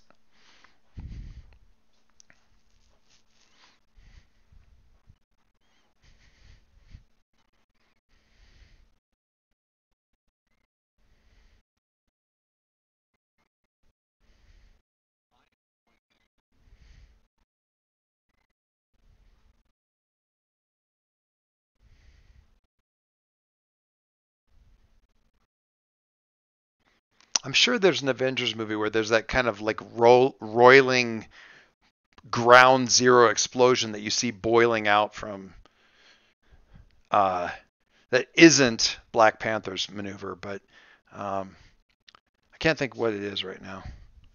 Doesn't especially matter. Also, Black Panther's isn't appropriately pink.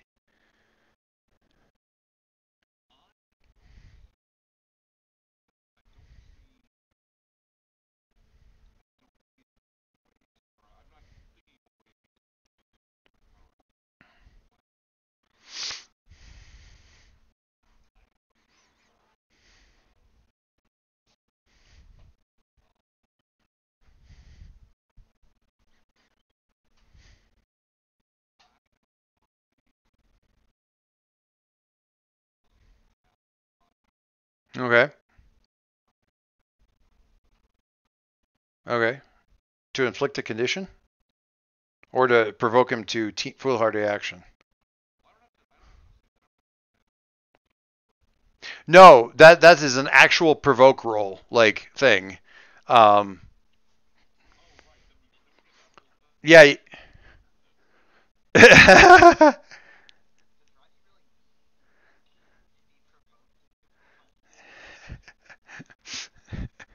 I provoke Roddy to Roddy.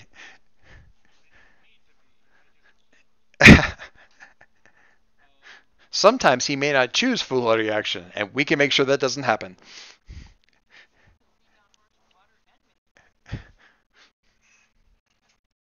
So lashing out verbally to provoke him to foolhardy action.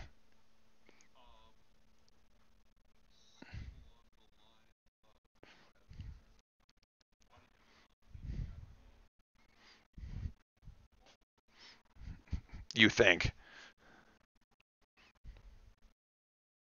I lost you, Dave, for a second. Right.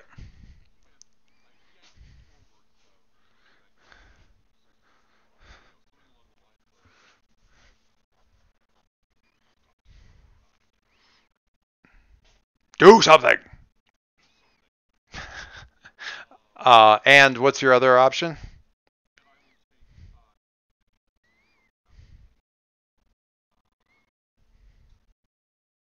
You can figure that out. Sure. Shocking.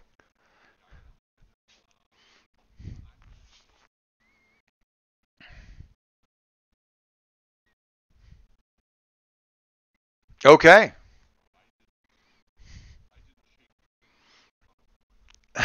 Okay, I got that. That's cool. Um, all right. Uh, and Roddy, what are you gonna do with your? What are you gonna do with your 11? You get an 11, and you get an 11, and you get an 11.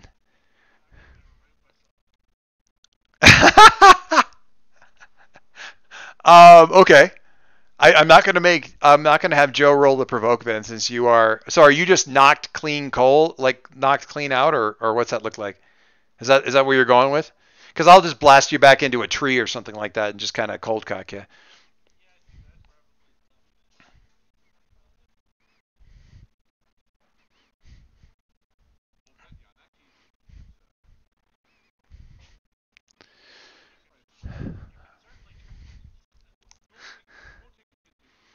Well, okay. You think you're talking to Roddy. Okay. I would like you to roll the provoke anyway. if you wouldn't mind. Because you're no. We're gonna provoke Alex. Because Alex is about to like come into the clearing, this newly formed clearing, as more ruins are blasted down and trees ripped asunder and all this other kind of stuff. And Joe's like half, not even really looking over his shoulders, like, "Will you get in here and do something?" And Alex is like literally, Roddy smashes against a tree and like rolls and is like out, unconscious. Bilbo, Battle of Five Armies, and and right, and Alex steps, I wouldn't say over him, but into it, and this, the rage and the frustration and the, damn it, do something, and Alex already kind of going, "Oh crap, what's going on here? I'm going to call Shield," and the provoke, quite unintentionally, lands on them. Whether or not. So, Joe, you have a 7 on the provoke. Is this a do what I've asked, foolhardy action, do something, do what I ask and add team to the pool? Or if you don't, which, could be something as simple as like, well, I'm going to assess the situation. I'm going to be cool. I'm going to play it cool like a soldier. I'm going to do this. I'm going to do that. I'm going to plan it. I'm going to get my points. I'm going to assess things.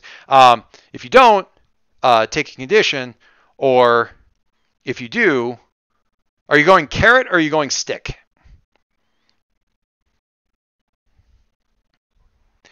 The way provoke works, we have this conversation. Yeah, you can, and where you rolled, you either, because you didn't. Yes, provoke is when you get a 10, you get both. So if you do it, bonus, and if you don't do it, penalty. When you get a 7 to 9 against a PC, you have to pick which one it is. So I'm either going to reward you or I'm going to punish you if you don't listen.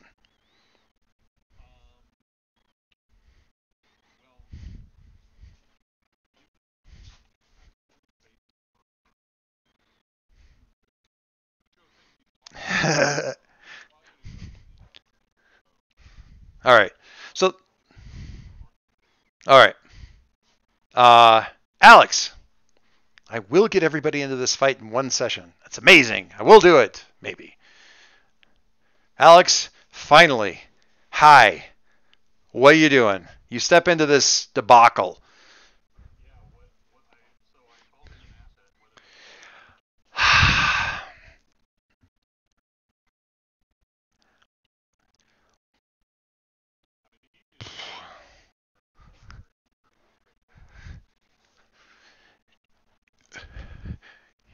Yes. I want to.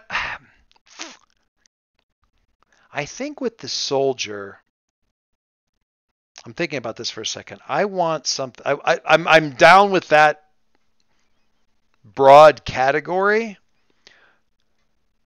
I want something that realizing what it is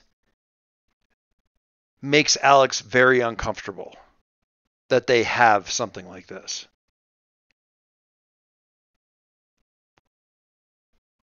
Or is going to raise the hairs on the back of their neck.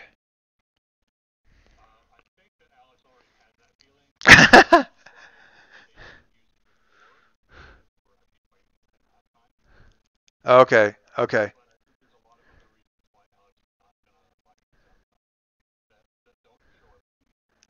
So we're gonna go with orbital cannon. I think probably that's just we're going to give you sort of it's a Wizard 101 attack. I don't know if you've ever played that game, but the way they make all of the attacks work in that game is the wizards don't actually blast each other. They do a thing and the other thing blasts you. So you're attacking, but it's an indirect attack from something else coming from another direction. I think it's probably going to be a directly engaged, not so much because the thing can hurt you, but because this is an orbital blast, there's a good chance that there's going to be damage taken. Because it's not precise.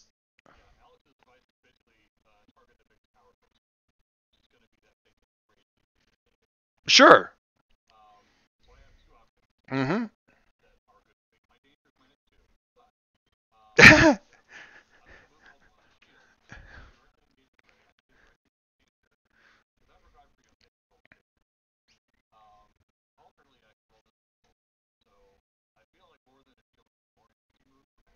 Mm-hmm. One of the easiest things.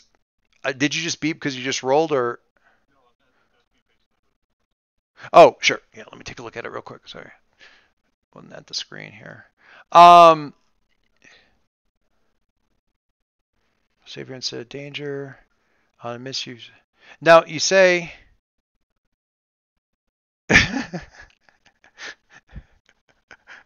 It's okay. Um, Sorry, Kaylee just said something really funny. Now you said alternately you can just roll soldier. Is that just another one of your like a swap in move kind of a deal? Okay. Sure, sure, sure. No, probably not.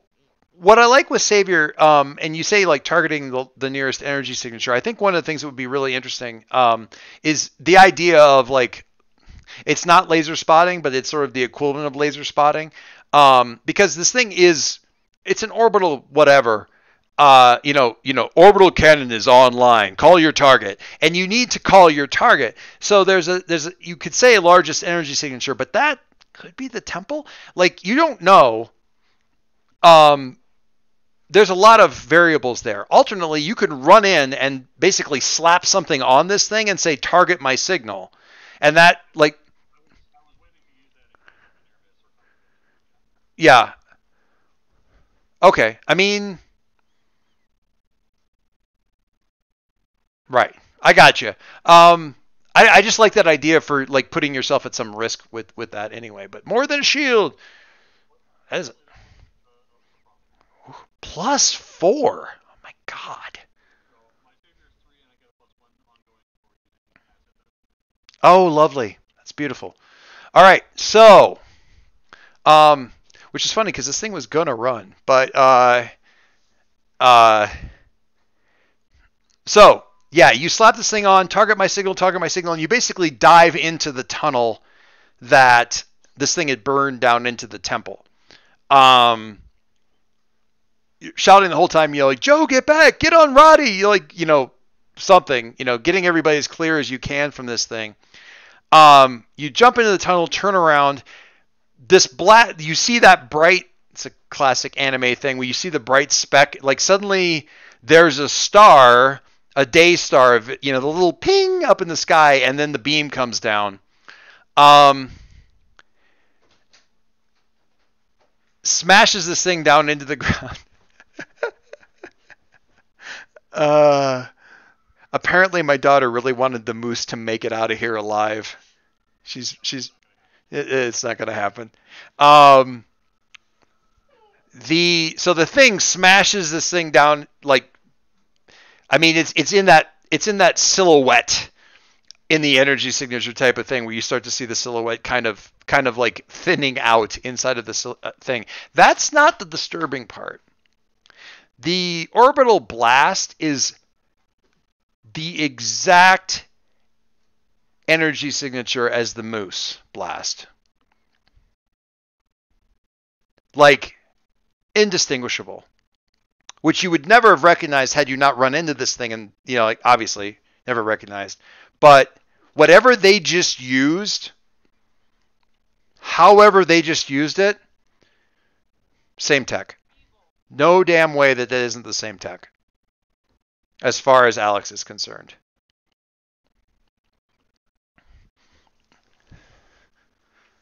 So that's where I'm going to go with the make the soldier uncomfortable with Aegis thing. Hopefully that.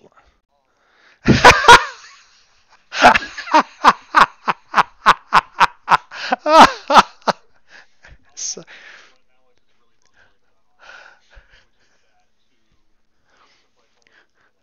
uh-huh.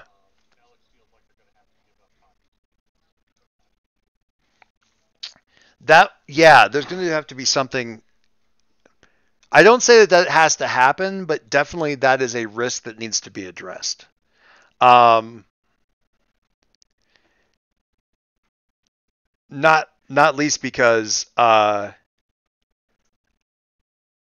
yeah, Ty's homeless now. For all intents and purposes. When the smoke clears and the blast is done, the crater is about 10 feet. Is the ground is about 10 feet lower than it was. Um, the you know, Aegis does quickly inform you that there are agents that can be put en route, but there's no significant force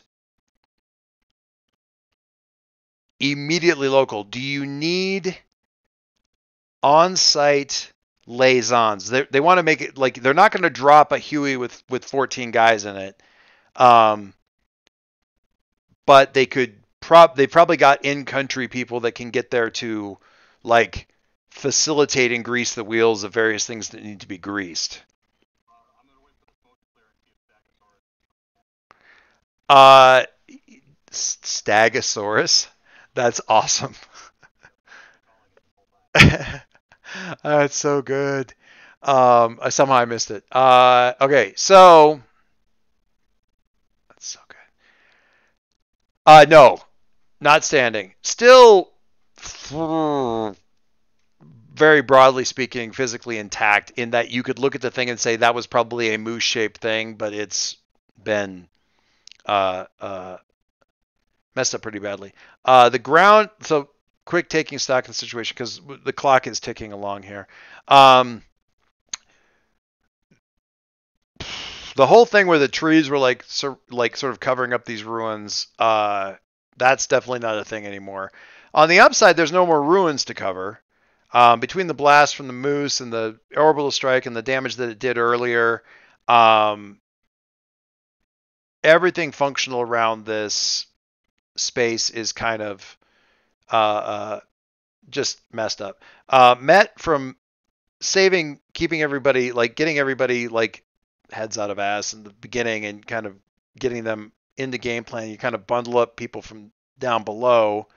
Um, Kalen had gone charging back up there, but Ty is really quite shaken, and more so apparently from the damage to the temple. Like every one of these things seems to be kind of like shaking her. Uh, so there's a little bit of need to really kind of help them, her, because she wants to get up there and figure out what the heck is going on. Um, so the interior of the temple is shot. The exterior is blasted.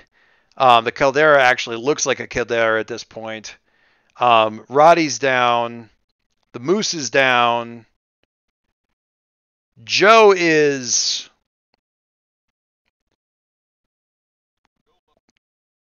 Yeah, so he's like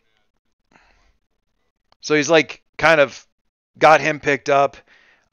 He looks a little bit the worse for wear. He's you know breathing hard. Definitely his blood is up, scorched. He's got little patches that are possibly smoking here and there. Not really seem to be paying a lot of attention. Roddy's not like scorched at any point. He got mostly like sort of, I want to say, that concussive wave blast that just blew him backwards. It's hard to dodge when you get hit with a wall of air bigger than you are. Um, so it already is. That tree rushed at you with a speed surprising in something so large.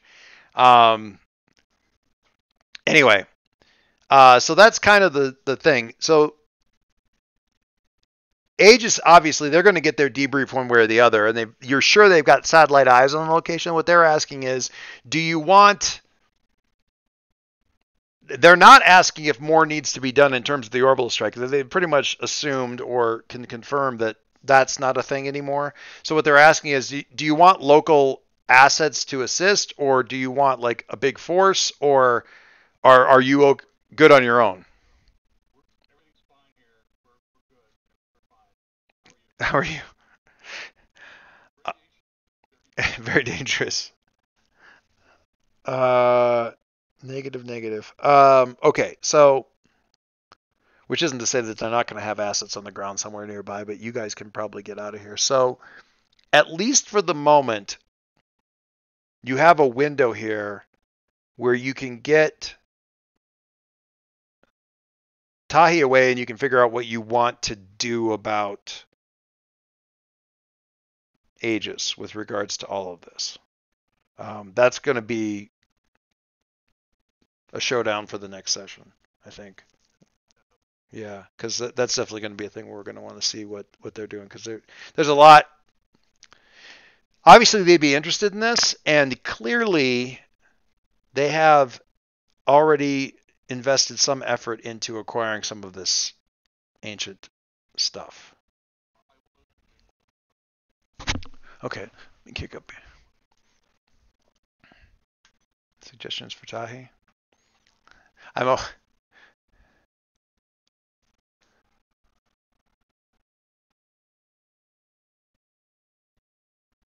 oh my god. Uh, Hellbinder, we have a favor to ask.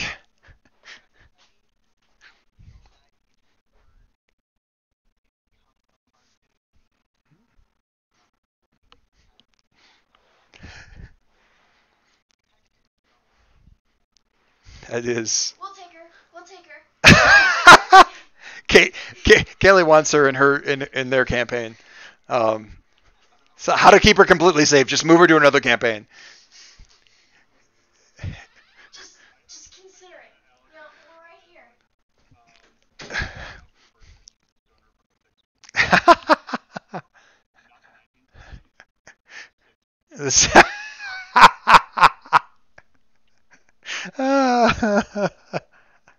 BC. Anyway, all right. Oh my God, that's good.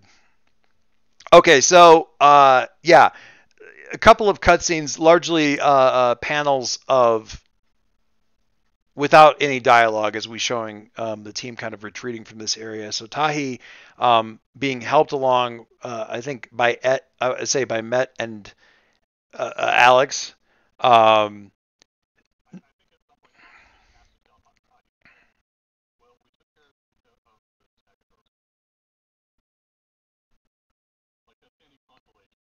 what a look! What a look you have earned. So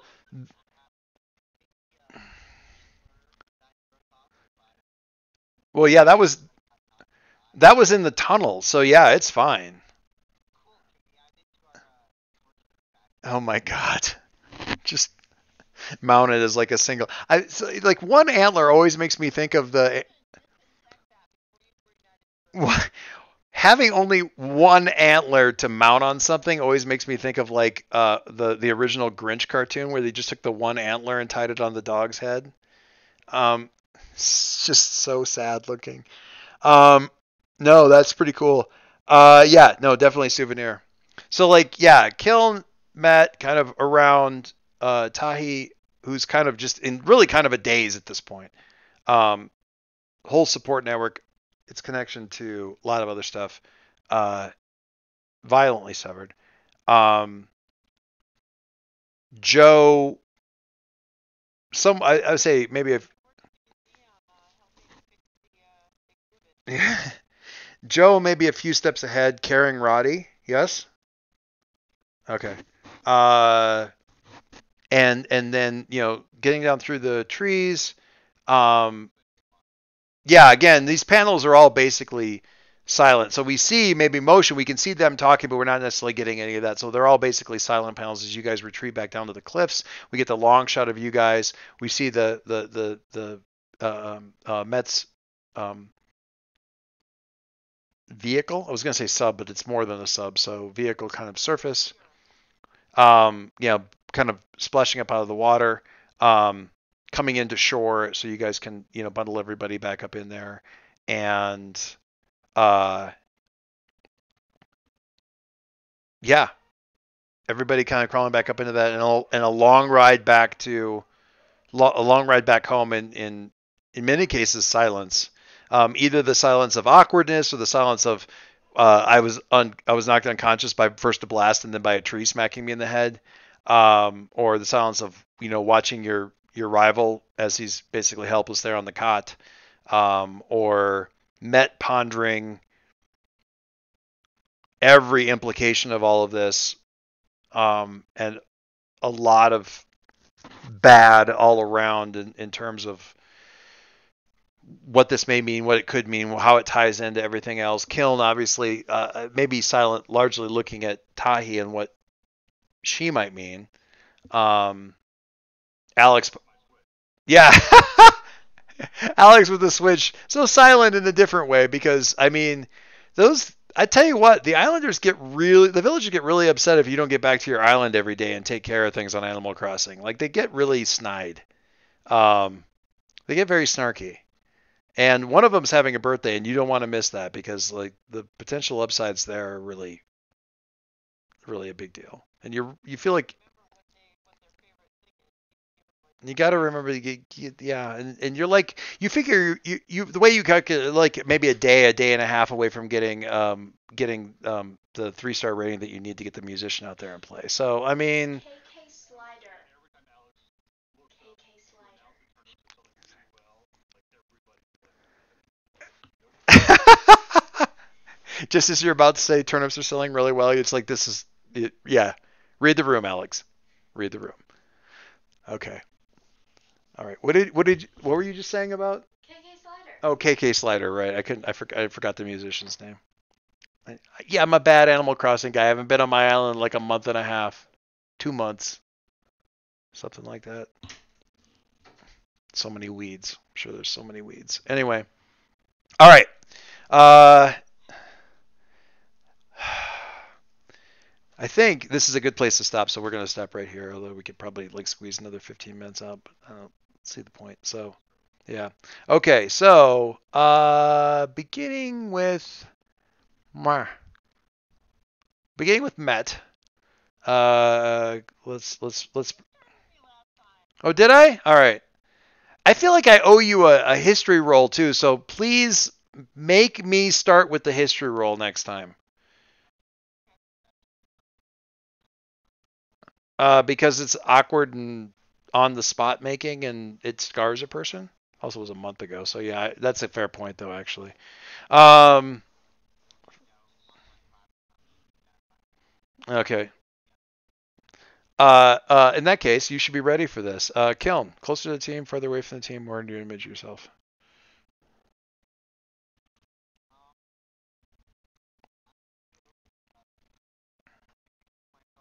Okay. Shift your labels one up, one down, as you see fit. Uh, Roddy. I am fascinated by this potential answer here. So closer to the team, further away from the team, more into your image yourself. Uh huh. Cool. Yeah, you charged a moose in a tunnel, and then they charged a moose. No. Oh, the thing with Tahi. Ah, I mean, having Tahi as a faculty member would really that'd be fast. I mean, there'd be one more teacher that didn't like you. That'd be awesome. All right, so yeah, Kiln. So either I don't think you have any conditions, so potential there. And if Kiln already has influence, then shift some labels. Um,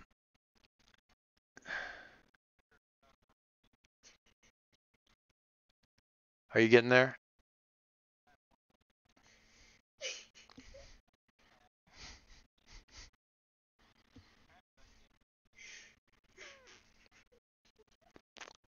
James, Kaylee just showed me the text conversation that you and she are having about the ship names for Roddy and Joe Young, and you are a bad person.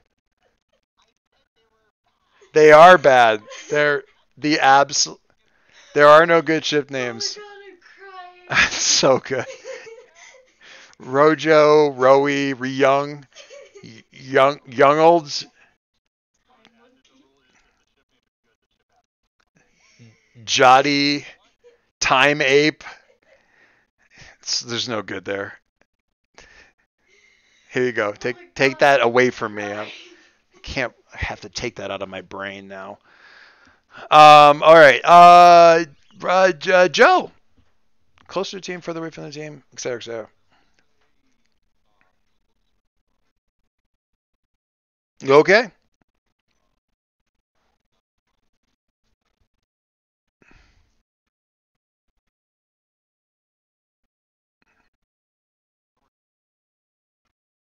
Okay. Fair enough. Alex, what do you think?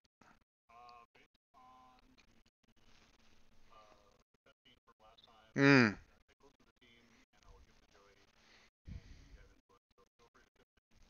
All right. And again, conditions or nice. I feel like I feel like this is kind of first advances for most people, or are we in our seconds? Yeah, getting there. How many has Keln had?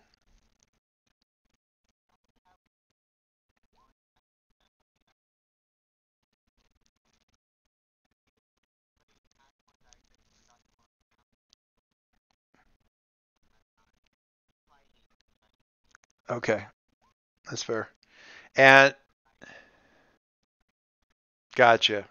All right. And Met.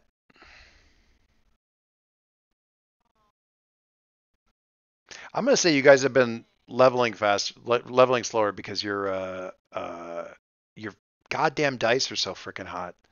Sorry, I stepped on you there, Marjorie. Okay. Yeah, that's good. And you're right. I mean, obviously, the other thing is we're doing the advancements like not quite half as often, but that's definitely part of it for sure as well. Sorry, I've stepped on you now like twice now, Margie. I'm bad. I'm a terrible person. What do you want to do? Cool.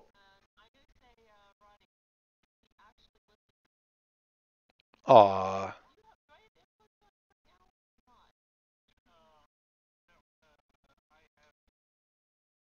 If so, Roddy would be on your list. If Roddy's not on your list, no, that's not right.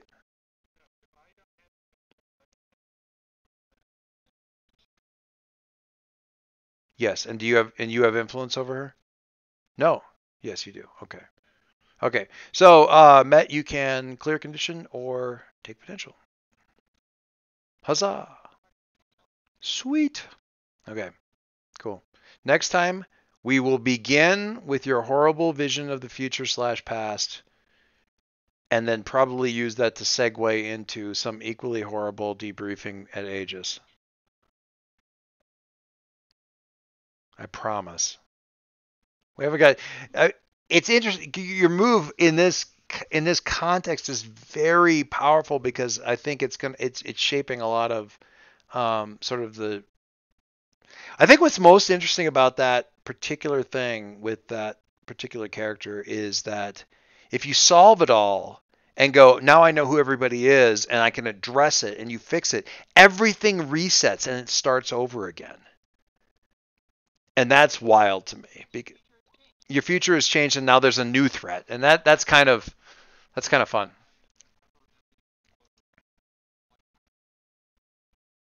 Yeah. Yeah. Slow motion though. That's the key part. All right. Cool. Hey, I'm pretty happy with that, considering that had to knock a little bit of rust off and remember what the brightly colored math rocks were for. A lot of good stuff there. Um, the moose doubling back was my interpretation of Joe's give the enemy an opening, but rather than have it be landing on Joe, I mean it's Joe, so it has to land on somebody else because uh, then it hurts more if it lands on somebody else. Uh, so in any case, all right. In that case, I'm gonna. But guys, thank you. That's really good. And honestly, hey, look at this. Not one technical glitch on my side the entire night. Woot! It has been a long damn time since I've been able to say that, which feels pretty good too. So, last time I tried to record this, I lost it in the format, so we don't have everything we might want to have there. I did manage to rebuild kind of a really crappy summary of last session, but this one will be back to normal. So this is session 15. Cool.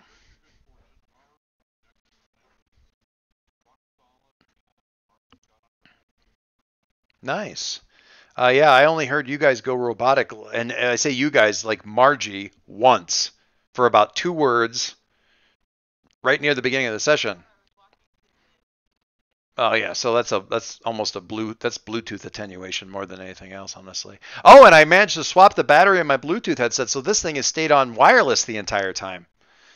I had the headset that I didn't like for you. Replacing your headset was kind of an upgrade. I already had the one that muted when the head thing went up, so I kind of wanted to like not spend another $150. Um, and it was we watched the world's hardest race, the world's deadliest race. No, the world's hardest race, and while we were watching an episode of that, took the whole thing apart on a footstool and put it all back together again with a new battery in. Toughest. World's toughest race. Yeah.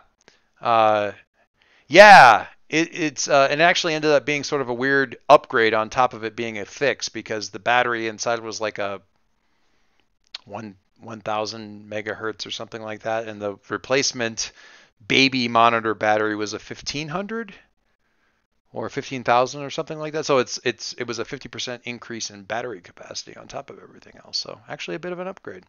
Yay. Huzzah. Anyway. All right, so I'm going to stop recording. Thank you guys. So glad to be getting back to this. So good stuff.